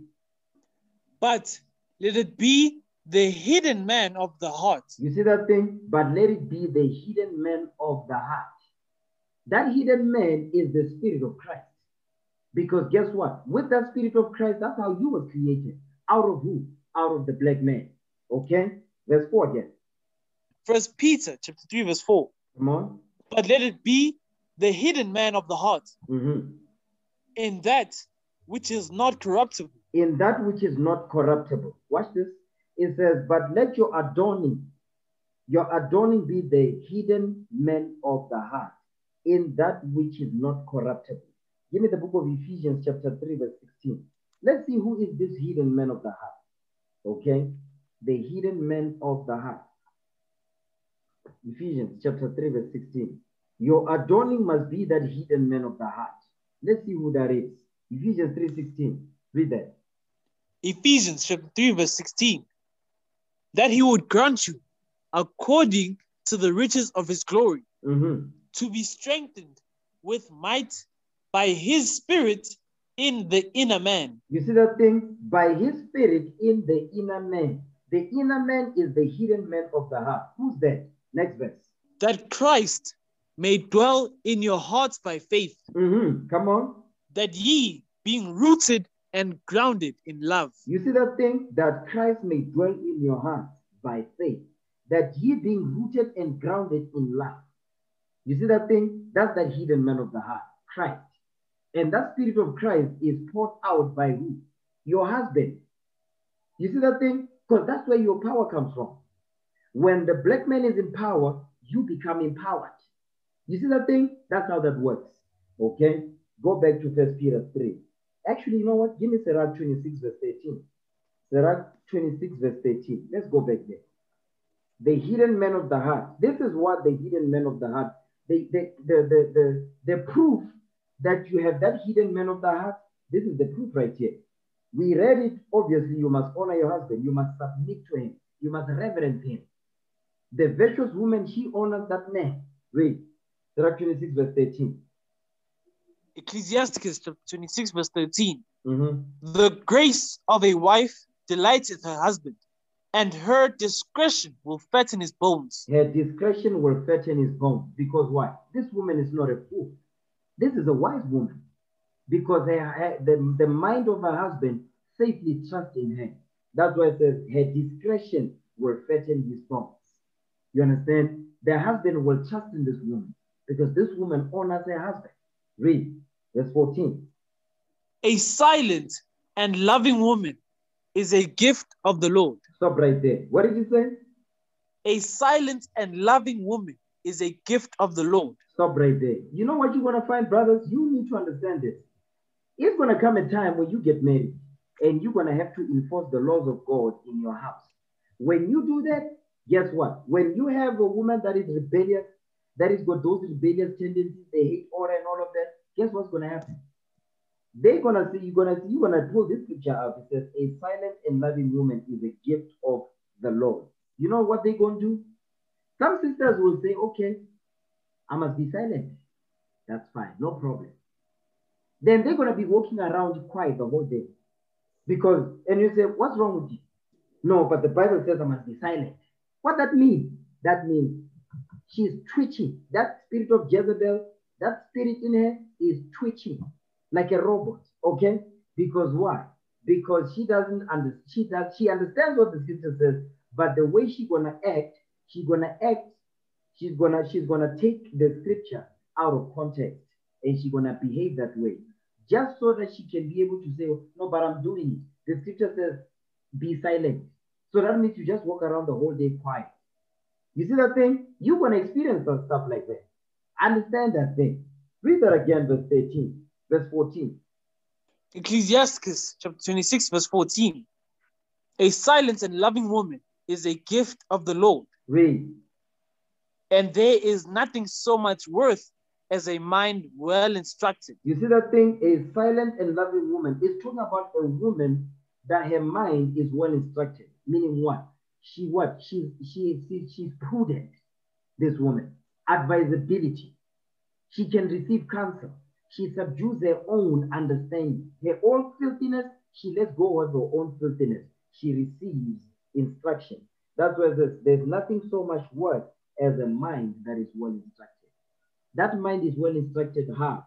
Because, give me that in Romans 2 verse 18. Romans chapter 2 verse 18. There's nothing so much worth as a mind that is well instructed. Okay? Romans 2 verse 18. Read that. The book of Romans chapter 2 verse 18. And knowest his will, and approvest the things that are more excellent, being instructed out of the law. You see that thing? Being instructed out of the law. Because this mind is well instructed out of what? Out of my own mind? No, out of the law. This mind is well instructed out of God's laws. You understand? So that's why it is important for you brothers to study. It is important for you brothers to apply. Why? Because the day you get married, you need to be able to teach your wife. Sisters, you need to study. You need to apply. You need to be well versed in the scriptures. Because guess what? Your job is going to be to do what? To look after the household, the children. How are you going to teach the children if you don't know the scriptures? How are you going to be able to set the right example if you don't know how to conduct yourself? Now it's your chance before the big day. Okay? Let's go back. Sirach 26, Ecclesiasticus 26, verse 14. Read that again. Ecclesiasticus 26, verse 14. A silent and loving woman is a gift of the Lord, and there is nothing so much worth as a mind well instructed. You see that thing? It says a mind that is well instructed out of the law. That mind is priceless. That's why it says, who shall find a virtuous woman? Her price is far above rubies. Because this mind is well instructed. It's priceless. That virtuous woman, she understands that thing. She understands the power in submission. You understand? Go back to 1 Peter 3. 1 Peter 3 verse 4. Let's go back there. 1 Peter chapter 3, read verse 4 now. 1 Peter chapter 3 verse 4. Mm-hmm. But let it be the hidden man of the heart, in that which is not corruptible. In that which is not corruptible. Okay? Give me that in give me the book of give me 1 Peter 1:23. Yes, 1 Peter 1:23. Read that. 1 Peter chapter 1 verse 23. Being born again. Being born again. Being born again. Come on. Being born again, not of corruptible seed. Not of corruptible seed. Come on. But of incorruptible. Mm-hmm. By the word of God. Read. Which liveth and abideth forever. You see that thing? So the hidden man of the heart, remember now, Christ is the head of the church. The husband is the head of the wife. So the man, the husband, your Lord represents Christ in the church. Guess what? That hidden man of the heart, guess who that is going to be? Your husband. Your husband is that hidden man of the heart that is in you. Because your conduct, your behavior, your conversation, your dress code, all of that is a testament to your husband. Because he is the hidden man in your heart. Because you follow his command, his authority, his command. You understand? He is the hidden man of the heart. Because your husband is subject unto Christ. Your Lord is subject to Christ. Guess what? The same way the leadership is subject to Christ. As the law as it is written, so will we do. They follow the Lamb whithersoever he goeth. You understand? That's why the Apostle Paul said, be ye followers of me, even as I also am of Christ. Okay? That's the hidden man of the heart. So what's not going to corrupt you is what? You need to have that hidden man of your heart because your Lord is your hedge. He's that hedge of protection.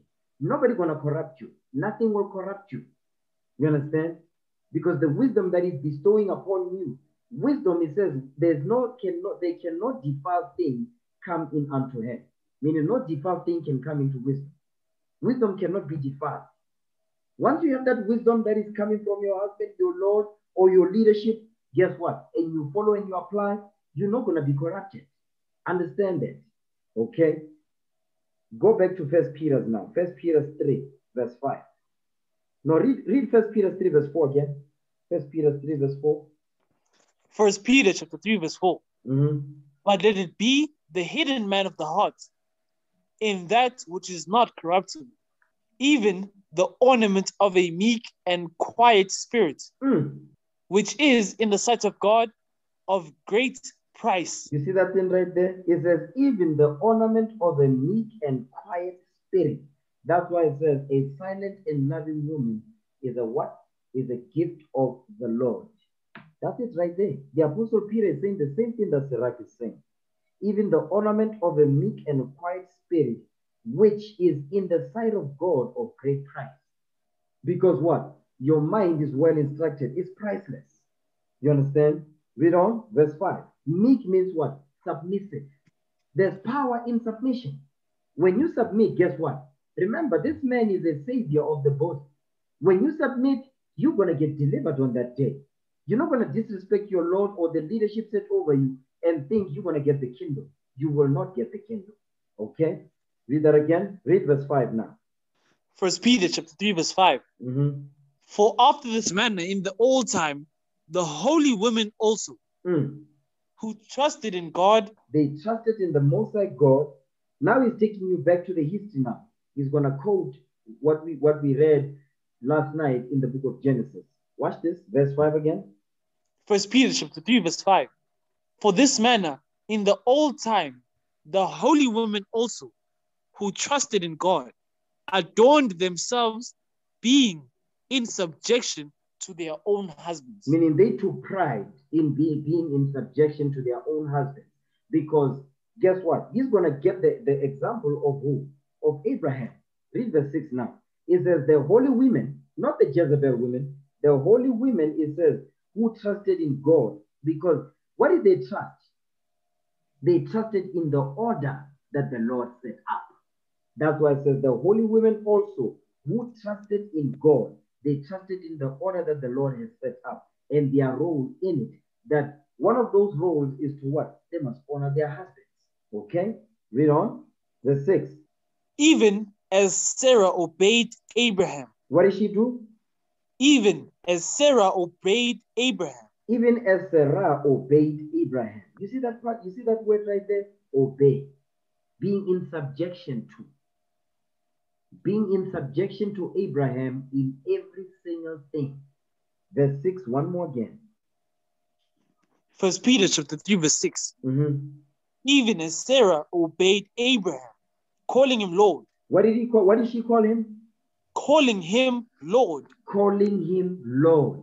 Calling him Master. You understand? Calling him King. That's what it means. Lord. Calling him Lord. Read on. Calling him Lord, whose daughters ye are. As long as ye do well and are not afraid with any amazement. He says, as long as you do well, meaning what? As long as you honor your husband, guess what? You will get the kingdom. As long as you honor your husband, you're going to get the kingdom. He said, that's why it says, even as Sarah, now he's taking you back to Genesis 18, verse 12. Even as Sarah obeyed Abraham, calling him Lord, she reverenced him. She had a deep respect for that man because she understood the order. So guess what? Our foremother Sarah, she was a virtuous woman. She was. Okay? Sarah, she was a virtuous woman. Our foremother. She was a virtuous woman. Watch this. Give me Proverbs 31 verse 28. Let's get some examples. Proverbs 31 verse 28. Read that. Proverbs 31 verse 28.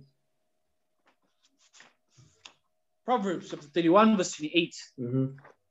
Her children arise up and call her blessed. Her husband also, and he praiseth her. Read that again, verse 28. Come on. Proverbs chapter 31 verse 28. Her children arise up and call her blessed. Her husband also, and he praiseth her. You see that thing? It says her children arise up and call her blessed because she wakes up before everybody else does. Her husband also, and he praises her. You see that thing? The husband is always is able to praise this woman because that woman right there, that's the gift of the Lord right there. You understand? Her discretion will fatten your bones. Understand that thing. Watch this. Give me Genesis 24 verse 60. Okay, Genesis 24. Let's get some examples.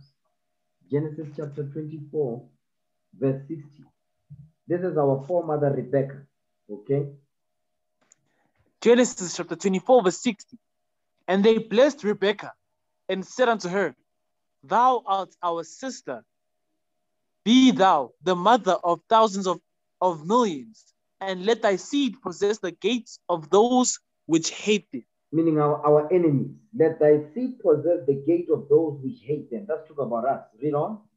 And Rebekah arose, and her damsels, and they rode upon the camels, and followed the man, And the servant took Rebekah and went his way. So this is Abraham's servant, because the Abraham has sent his servant to look for a wife for Isaac. You understand? So Rebekah also, she had what? She had maidens. She had servants. Read. And Isaac came from the way of the well, Laharoi, for he dwelt in the south country. Come on. And Isaac went out to meditate in the field at the eventide. The eventide. The eventide meaning what? When the sun is when the sun is going down. Okay? At sunset. Read. At the eventide. And he lifted up his eyes and saw, and behold, the camels were coming. Read. And Rebekah lifted up her eyes, and when she saw Isaac, she lighted off the camel. She did what? She lighted off the camel. She got off the camel. Read on. Watch this. For she had said unto the servant, what man is this that walketh in the field to meet us? And the servant had said, it is my master. Therefore, she took a veil and covered herself. What did she do? Therefore, she took a veil and covered herself. You see that thing? A sign of respect and honor and reverence. You see what she did? She honored him. She honored Isaac. You understand? So sisters, shout out to the sisters on that thing. Watch this. Give me Genesis 18 verse 4. Genesis chapter 18 and verse 4. This is our foremother, Sarah. Genesis 18 verse 4. Now this is when the angels came to visit Abraham. Okay? Genesis 18 verse 4. Genesis chapter 18 verse 4. Let a little water, I pray you, be fetched, and wash your feet, and rest yourselves under the tree. You see that thing? Because angels, they drink water too. It's like a little water, I pray you, be fetched, and wash your feet. They also have feet, okay? And rest yourself under a tree. They've got bodies to sit down. Read. And I will fetch you, and I will fetch a morsel of bread. They eat bread too. Angels eat bread. Read. And comfort ye your hearts. After that ye shall pass on. For therefore are ye come to your servant. And they said, so do as thou hast said. You see that thing? So because he wanted to look after them. He wanted to look after these angels. Watch this, verse 6 now. Watch what happens, because now he said, listen, I'll take care of you. And then after I've taken care of you, you can be on your way. Watch what happens, what Abraham does. Watch this. Verse 6. Verse 6. And Abraham hastened into the tent unto Sarah. Unto Sarah. And said, hold on. He went into the tent now to call the wife, to give the wife instruction. Because Sarah, our foremother, her mind was well instructed. You understand? Read. And said, make ready quickly 3 measures of fine meal, knead it, and make cakes upon the hearth. You see what he's saying? Is that, listen, make ready quickly 3 measures of fine meal, knead it, and make cakes upon the hearth. Now Sarah has been given the instruction. You understand? Watch this. And Abraham ran unto the herd, and fetched a calf tender and good, and gave it unto a young man, and he hasted to dress it. Meaning what? Listen, kill a young, he says, get a calf, tender and good, and kill it, okay, so that the angels can eat. Read. And he took butter and milk, and the calf which he had dressed, and set it before them, and stood by them under the tree, and they did eat. And they did eat. But what's the point here? What's the point here? You see verse 6, when Sarah was given the instruction, you don't see no lip here. You don't see lip, you don't see back talk, okay? Because you need to read between the lines. Some of the things that the Lord has left details out. You need to be able to imagine this thing. Sarah didn't back up and say, why don't you make it? You make it. They didn't come to see me. They coming to see you. Because that's what the black women does. No, those are not my visitors. They're yours. You take care of them. That's what happens in the black community. That's your visitor. You take care of them. The virtuous women don't move like that. Okay? Jump down to verse 12 now. Genesis chapter 18, verse 12. Therefore, Sarah laughed within herself, saying, after I am waxed old, shall I have pleasure? my Lord being old also. You see that thing? My Lord being old also, because she reverenced her husband. That's why the Apostle Peter is referring to the history. He's referencing the history. You understand? Watch this. Give me, okay, that's it on the third characteristic. I think I can still get the fourth one, because I've got 5 characteristics. So I'll deal with this. The 4 characteristics of a virtuous woman. The first one is the first one that we dealt with is she understands the order of the Most High God. You understand? Secondly, she knows her role.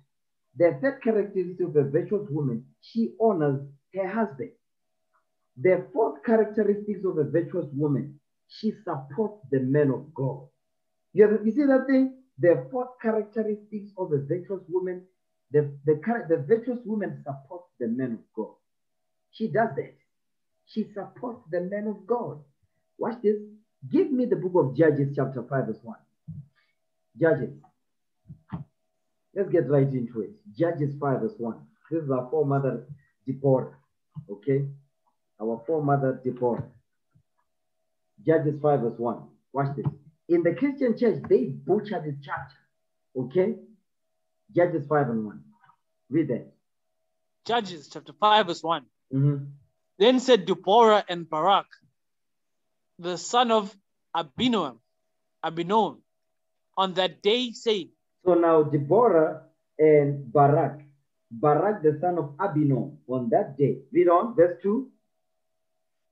Saying, praise ye the Lord for the avenging of Israel, when the people willingly offered themselves. Read that again, verse 2. Judges chapter 5 verse 2. Praise ye the Lord for the avenging of Israel, when the people willingly offered themselves. So now you see what she's doing? She's supporting the men of Israel. She's supporting the men of war. That's what she's doing. You know why she's doing that? She understands that the men are the leaders. They need to be supported. Just likewise. That's why I always tell you, sisters, you must support the troops. Pray for the leadership. Pray for the soldiers when they go to war. You understand? That we be victorious out there in the spirit of Christ. Verse 2 again. Judges chapter 5 verse 2.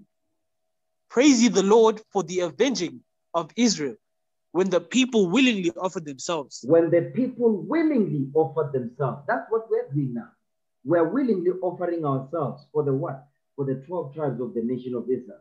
The virtuous woman, she'll understand her job is to support these men, is to honor these men, is to give honor to the leadership that the Lord has set up.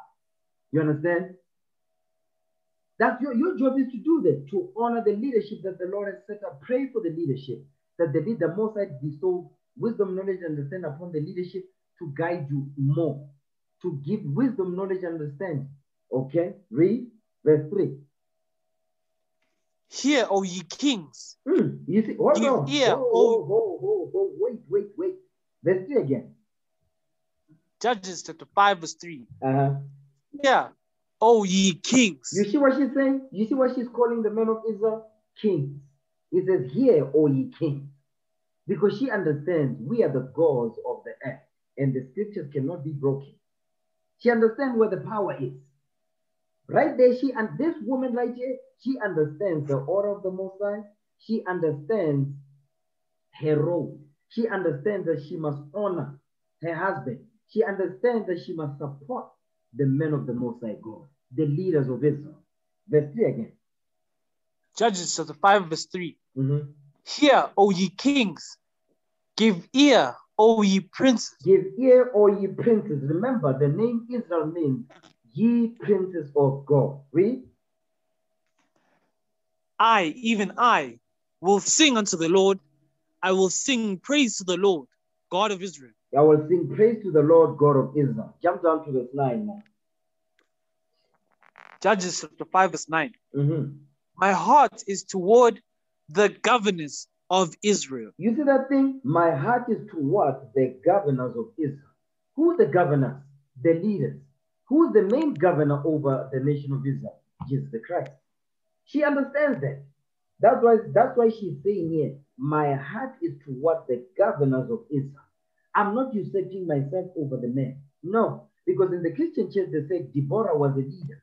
Deborah led the men of war. Deborah led the men to go to war. That's madness. That goes against the scriptures. You understand? Read that again, verse 9. Judges chapter 5, verse 9. My heart is toward the governors of Israel. Read. That offered themselves willingly among the people. Read. Bless ye the Lord. You see that thing? That offered themselves willingly among the people. Watch this. Give me the book of Numbers. Give me Numbers chapter 1. Okay? Numbers chapter 1. Numbers chapter 1 and verse 2. Read that. The book of Numbers chapter 1 verse 2. Take ye the sum of all the congregation of the children of Israel, after their families, by the house of their fathers, with the number of their names, every male by their posts, by their poll. Every male by their posts, by their armies. Read. From 20 years old and upward, all that are able to go forth to war in Israel. Thou and Aaron shall number them by their armies. You see that thing? She understood who she was actually supporting. The virtuous woman supports the men of the Most High God. She understands that they willingly offer themselves for who? For the people. They fight for the sanctuary and for the law. You understand? They are the defense of the nation. We are the last line of defense this day. That's what it says, when no hedge is there, the possession is spoiled. That's why she said what she said. My heart is towards the governors, the leaders of Israel. You understand? She reverenced them. Go back to Judges 5 verse 9. Judges chapter 5 verse 9. My heart is toward the governors of Israel, that offered themselves willingly among the people. Bless ye the Lord. You see that thing? Bless ye the Lord for that thing. Give me Romans 16 verse 1. The men of the virtuous women, they support the men of God. Romans chapter 16 verse 1. Let's get some examples on that. Okay? Romans 16 verse 1. Read that. The book of Romans chapter 16 verse 1. I commend unto you Phoebe, our sister. Read. Which is a servant of the church, which is at Centura. Read. That ye receive her in the Lord, as becometh saints, and that ye assist her in whatsoever business she hath need of you. This is the apostle. Hold on. This is the apostle Paul now writing to the church in Rome. You understand? Because the apostle Paul is giving report of what the sister did to support him and the disciples as they were what? They were going around to teach the gospel. Watch this. Read on. For she hath been a succorer. A succorer means a comforter. Come on. For she hath been a succorer of many, and of myself also. Because what was Phoebe doing? Our sister Phoebe. Our sister Phoebe, she what? When the men of the Most High God were traveling, they were going to many places. You know what she said? She said, listen, you don't have to go to a hotel. Come to my house.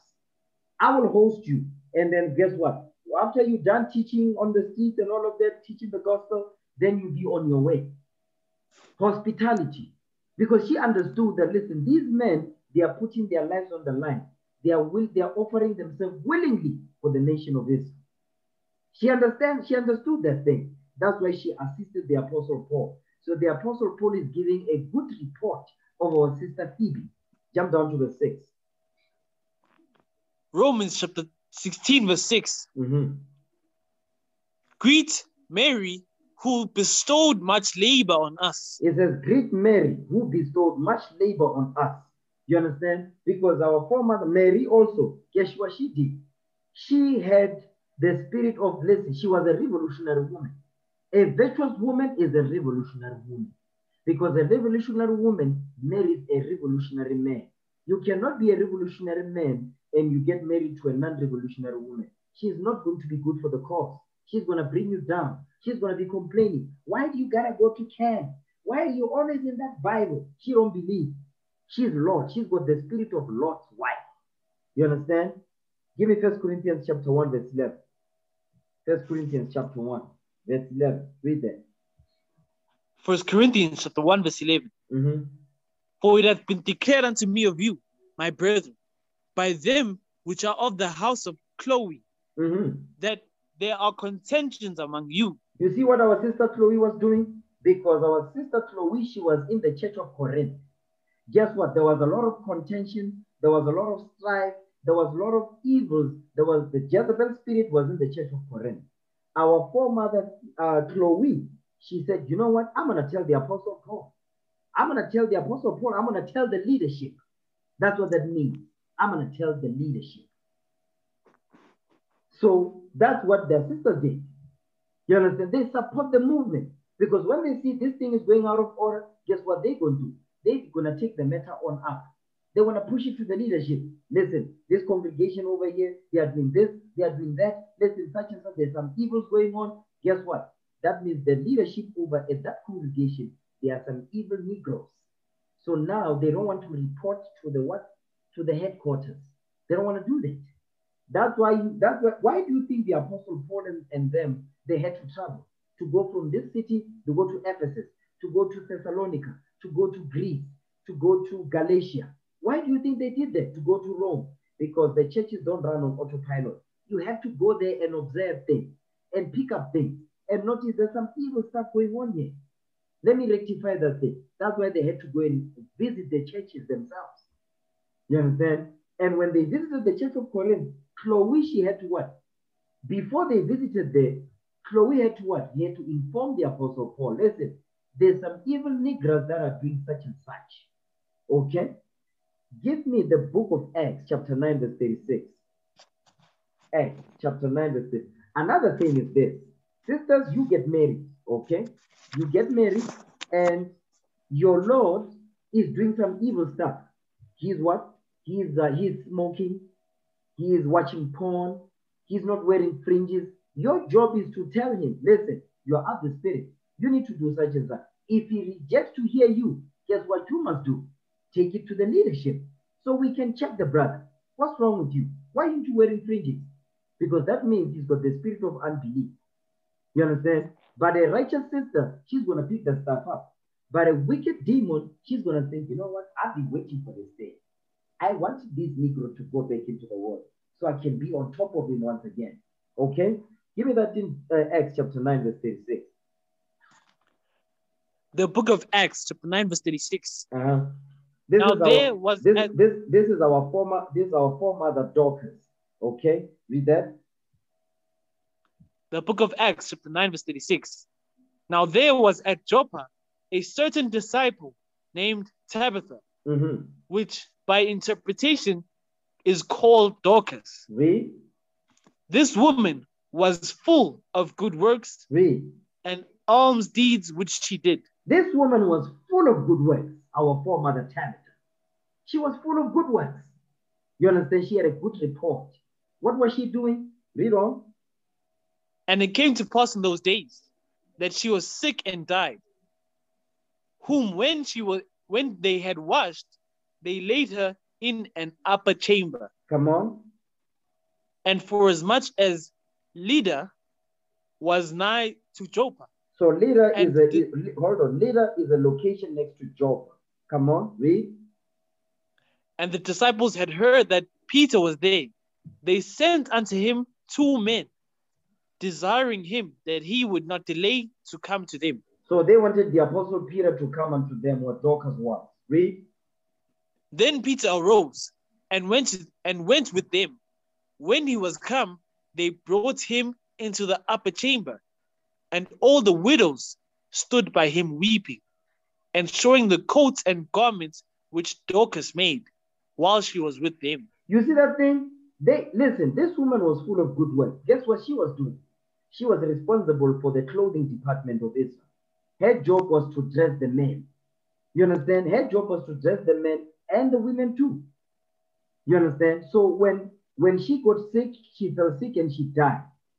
Guess what? They put all the things that she did. You understand? So the apostle Peter can see the amount of works that this woman put in to support the men. Read. Verse 40. But Peter put them all forth and kneeled down and prayed. And turning him to the body said, Tabitha, arise. And she opened her eyes.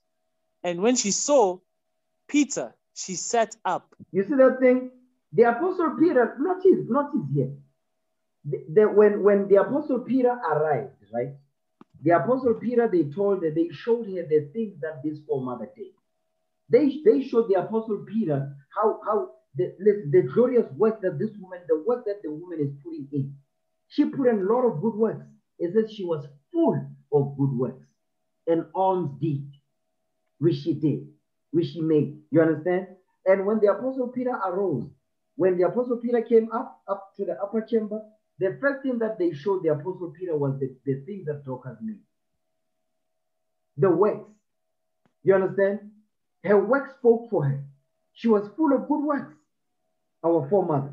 Hold this. Give me the book of Proverbs 31.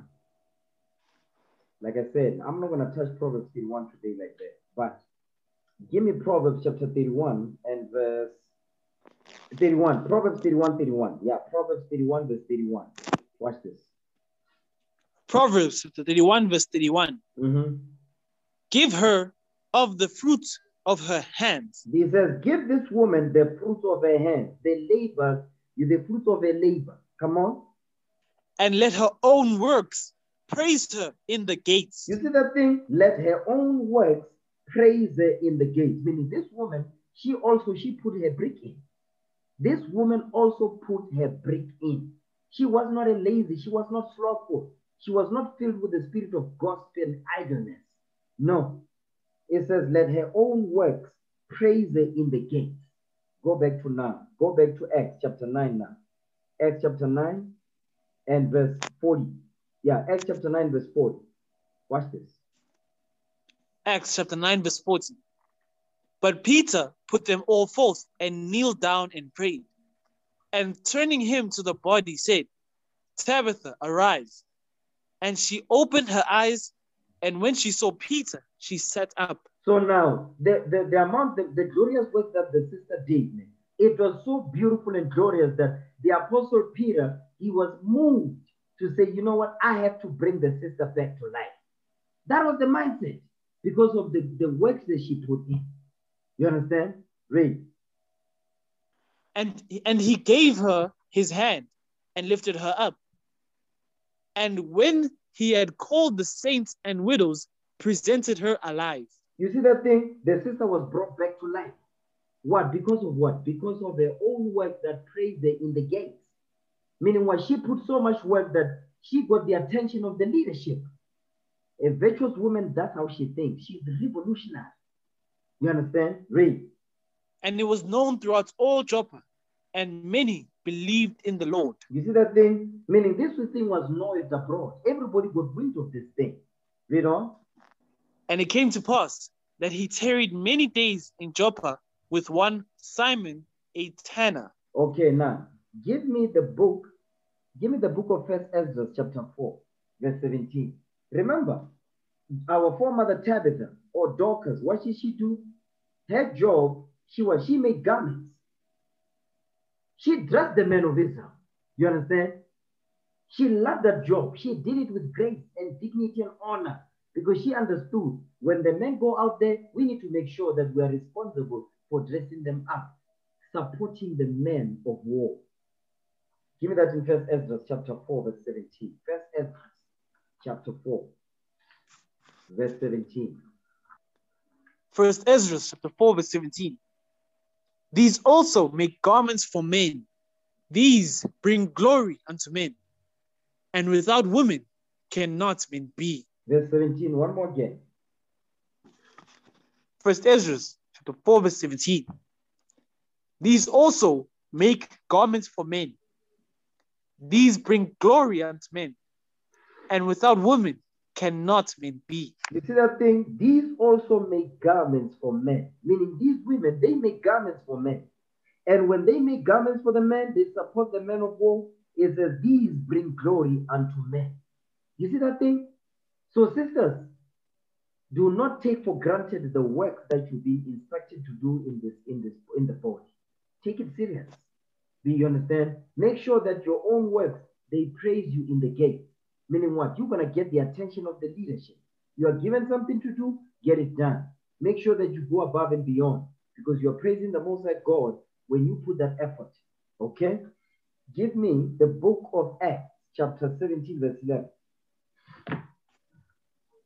Acts chapter 17, verse 11. The book of Acts, chapter 17, verse 11. Read.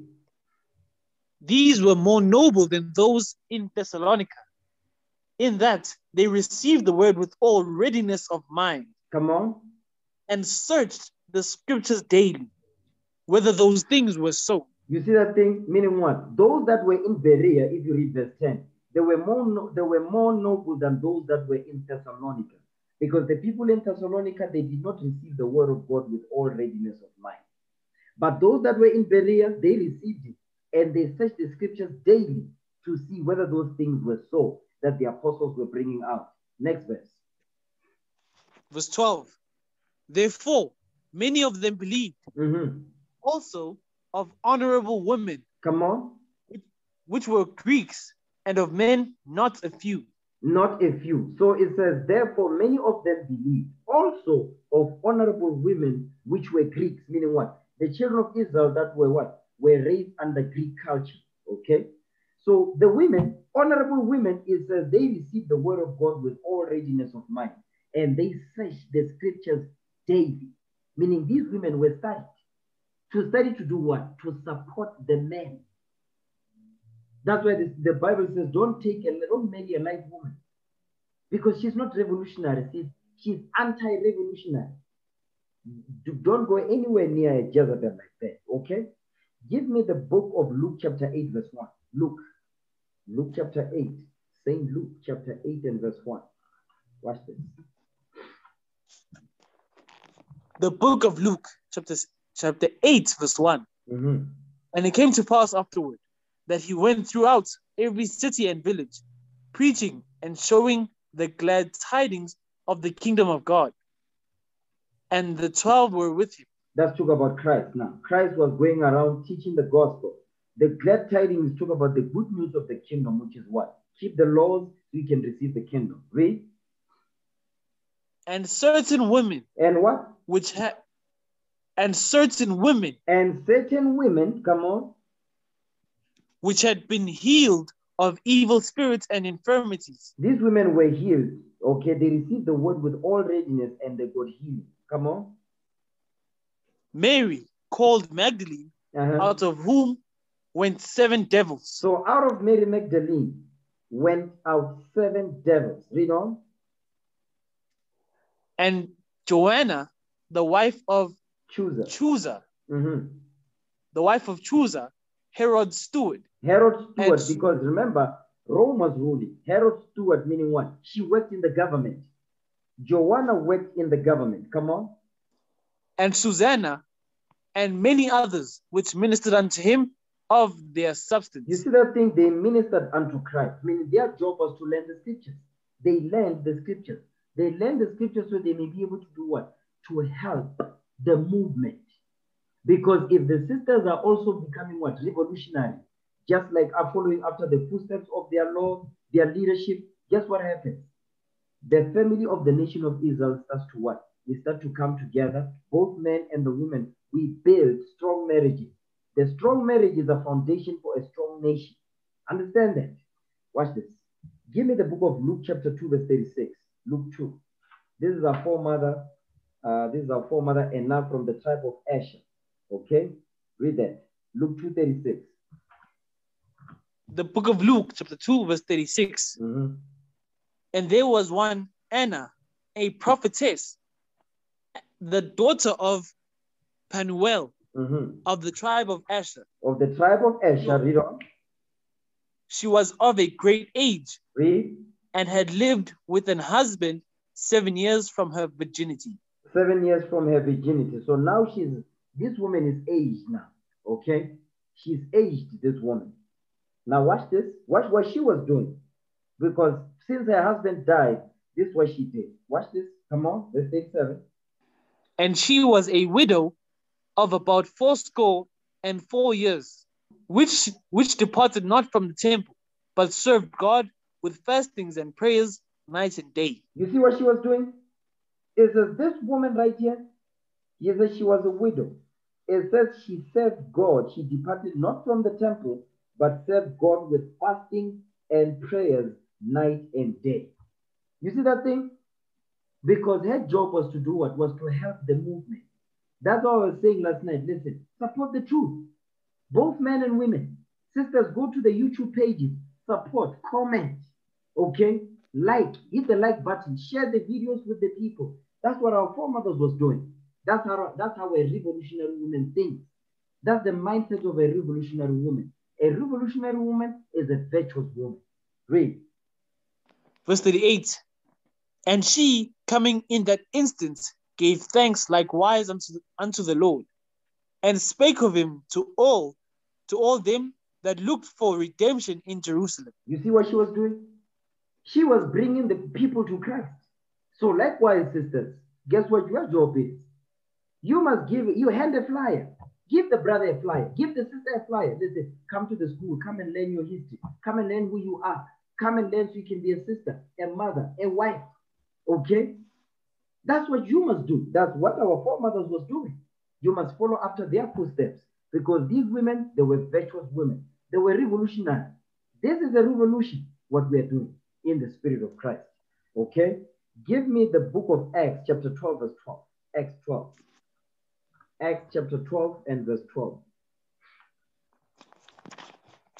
The book of Acts, chapter 12, verse 12. And when he had considered the thing, he came to the house of Mary, the mother of John, whose surname was Mark, where many were gathered together praying. You see that thing? So this woman, Mary, the mother of John, you see what she was doing? At her house, she had people, she said, listen, come to my house. I've got space. Come to my house. You can hold the congregation at my house. That's the mindset that this woman had. You understand? You don't have a place together, come to my house. Because at the beginning, guess what the disciples was doing? They gathered at people's houses to learn the word of God. That's what they was doing. Guess who was making those houses available? We are reading about them here. Phoebe was one of them. Mary was one of them. Mary, the mother of John. She was one of them. You understand? Priscilla and Aquila, husband and wife, that's what they was doing. They were putting their life on the line to make sure that the letters that the Apostle Paul is delivering, they get to the right places. They put their lives on the line. They hazarded their lives for the gospel. Sisters, you must be in the same mindset. Don't be here to look pretty. Oh no. Watch this. Give me Luke 10:38. Luke 10. I'm almost done. I'll deal with the next characteristics tomorrow, Lord's will. Give me that in Luke. Luke chapter 10, verse 38. The book of Luke, chapter 10, verse 38. Come on.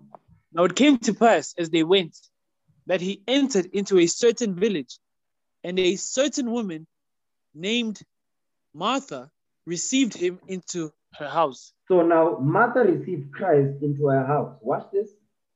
And she had a sister called Mary, which also sat at Jesus' feet and heard his word. You see that thing? So you had Martha, you had Mary. They were interested in hearing the word because they were revolutionary. It doesn't mean that because you make clothes, you're not revolutionary. Of course you are. But you are revolutionary in your own right. You're making garments for men. You're supporting the movement. That's revolutionary. The garments that we put on, we go to war and all of that. These are glorious garments. Okay? So their job, they focus on hearing the word so that they can be able to do what? To do what our foremother Anna did from the tribe of Asher. Read. But Martha was cumbered about much serving, and came to him and said, Lord, dost thou not care that my sister hath left me to serve alone? Bid her therefore that she help me. You see what she's saying? So Martha was focusing on unimportant things. You see what she's saying? It says, but Martha was cumbered about much serving. You understand? Because she was serving the men. So sisters, guess what? You need to learn how to serve the men. We are going to meet as a congregation. You must make sure that you do things in orderly fashion. We're going to read about that. I'll touch on that thing. You understand how it was when King Solomon was the king, okay? You need to know, learn how to serve, do it in order, do it with dignity. And what? Because you understand your role. You understand that thing and you love it, okay? It says, said to him, Lord, dost thou not care that my sister has left me to serve alone? Be it therefore that she help me. Watch this. Listen what Christ says. Verse 41. And Jesus answered and said unto her, Martha, Martha, thou art careful and troubled about many things. He says, listen, you are worried, you are troubling yourself about many things. Listen, this is your house. You deal with it however you will. Set the people in order. You understand? That's what Christ told. That's what Christ was really saying to her. Read on. But one thing is needful, and Mary hath chosen that good part, which shall not be taken away from her. You see that thing? So Mary, she was interested in hearing the word. Martha was serving. So Christ is saying, but one thing is needful, and Mary hath chosen that good part which shall not be taken away from her. You see that thing? She loved to hear the word. That was her office. Martha, her job was to serve tables, to serve the men. You understand? Watch this. Give me the book of Sirach 36:24. Ecclesiasticus 36 verse 24. The book of Ecclesiasticus, chapter 36, verse 24. Read. He that getteth a wife beginneth a possession, a help like unto himself, and a pillar of rest. You see that thing? Read that again, verse 24. Ecclesiasticus, chapter 36, verse 24. He that getteth a wife beginneth a possession, a help like unto himself, and a pillar of rest. You see that thing? You see what Sirach is saying, the same thing that Adam said. Go to Genesis chapter 2. Give me that real quick. Genesis chapter 2, start at verse 23. Genesis 2:23. Read that. Genesis 2, verse 23. And Adam said, this is now bone of my bones. What did he say? And flesh of... And Adam said, this is now bone of my bones. This is now bone of my bones. Come on. And flesh of my flesh. She shall be called woman, because she was taken out of man. Now that's a heavy thing right there. It says, now this is now bone of my bones. Meaning she is a part of me. You understand? She comes out of me. Watch this. It says, and flesh of my flesh. That's heavy right there. So what is he saying? What is he saying? Give me the book of Ephesians real quick. I'm going to show you something. This is what he's really saying. You see, Adam was a prophet. I know some of you are confused. Adam was a prophet? Yes. Adam was a prophet. Give me the book of Ephesians chapter 5. Ephesians chapter 5 and verse... Yes. Ephesians chapter 5 and verse 23 again. The book of Ephesians chapter 5 verse 23. For the husband is the head of the wife, even as Christ is the head of the church, and he is the savior of the body. Come on. Therefore, as the church is subject unto Christ, so let the wives be to their own husbands in every single thing. Now watch this. Next verse, verse 25. Verse 25. Husbands, love your wives. Come on. Even as Christ also loved the church and gave himself for it. Oh, that's a heavy thing right there. I'm not gonna touch that now. When I deal with the mind of the Negro, I'm gonna deal with this thing. Next verse. That he might sanctify and cleanse it with the washing of water by the word. That he might sanctify the church and cleanse it with the washing of water by the word. Watch this. Come on, verse 27. That he might present it to himself a glorious church, not having spot or wrinkle or any such thing, but that it should be holy and without blemish. Now, when you look at this, when you read here, is that the Apostle Paul is showing you that you cannot separate Christ from the 12 tribes of Israel. Okay? Now, what Adam said, he is explaining the same thing though. Watch this. Go back to Genesis 2 verse 23 again. Genesis chapter 2 verse 23. And Adam said, this is now bone of my bones and flesh of my flesh. She shall be called woman because she was taken out of man. So the Apostle Paul was explaining that the church is subject to Christ. Likewise, the woman is subject unto the husband. Guess what? Why? Because the two are inseparable. Because he says, this now, bone of my bones, flesh of my flesh. You cannot separate Christ from the 12 tribes, the same way you cannot separate the black woman from the black man. Because why? The two are one. Literally. Because the woman was taken out of Adam. Literally. You see that thing? You can't separate the two. That's why in the lands of our captivity, from the time of Genesis, the serpent deceiving Eve, they understand the importance of separating the black woman from the black man. They understand that. They understand that once the black woman is separated from the black man, that power structure is going to crumble down. The power structure is going to crumble down because the two are supposed to work together. Man and a woman that agree together, according to Sirach 25 and 1. Right now, the man and the woman don't agree together. They don't agree together because how must they agree together? They agree together according to what? The Bible. Because the man, the black man was given the wisdom to teach the woman. So the woman can be empowered to be able to do what? To conduct herself and to know her role according to the order the Lord has set up. You see that thing? To fulfill the characteristics of being that revolutionary, virtuous woman. Okay? The fifth characteristics, which I'm not going to touch because I don't have time. Okay? The fifth characteristics of a virtuous woman is the virtuous woman, she teaches her children. The virtuous woman teaches her children. She's not an ostrich. The virtuous woman teaches her children. She is not an ostrich. You understand? So we dealt with what? The first characteristic of a virtuous woman is that she understands the order of God. The second characteristic is she knows her role. Okay? The third characteristic is she honors her husband. The fourth characteristic is she supports the man of God. The fifth characteristic, she teaches her children. That is the characteristics of a virtuous woman. You understand? And she's hard to find. Okay? She must be built up. And that is what we're doing with you, sisters. Okay? We're going to deal with the mind of the Negro. When we deal with the mind of the Negro, these classes, they are going to what? They're going to become one. So you can understand how to deal with the mind of the Negro. The Negro must get himself right. Okay? Let's break bread.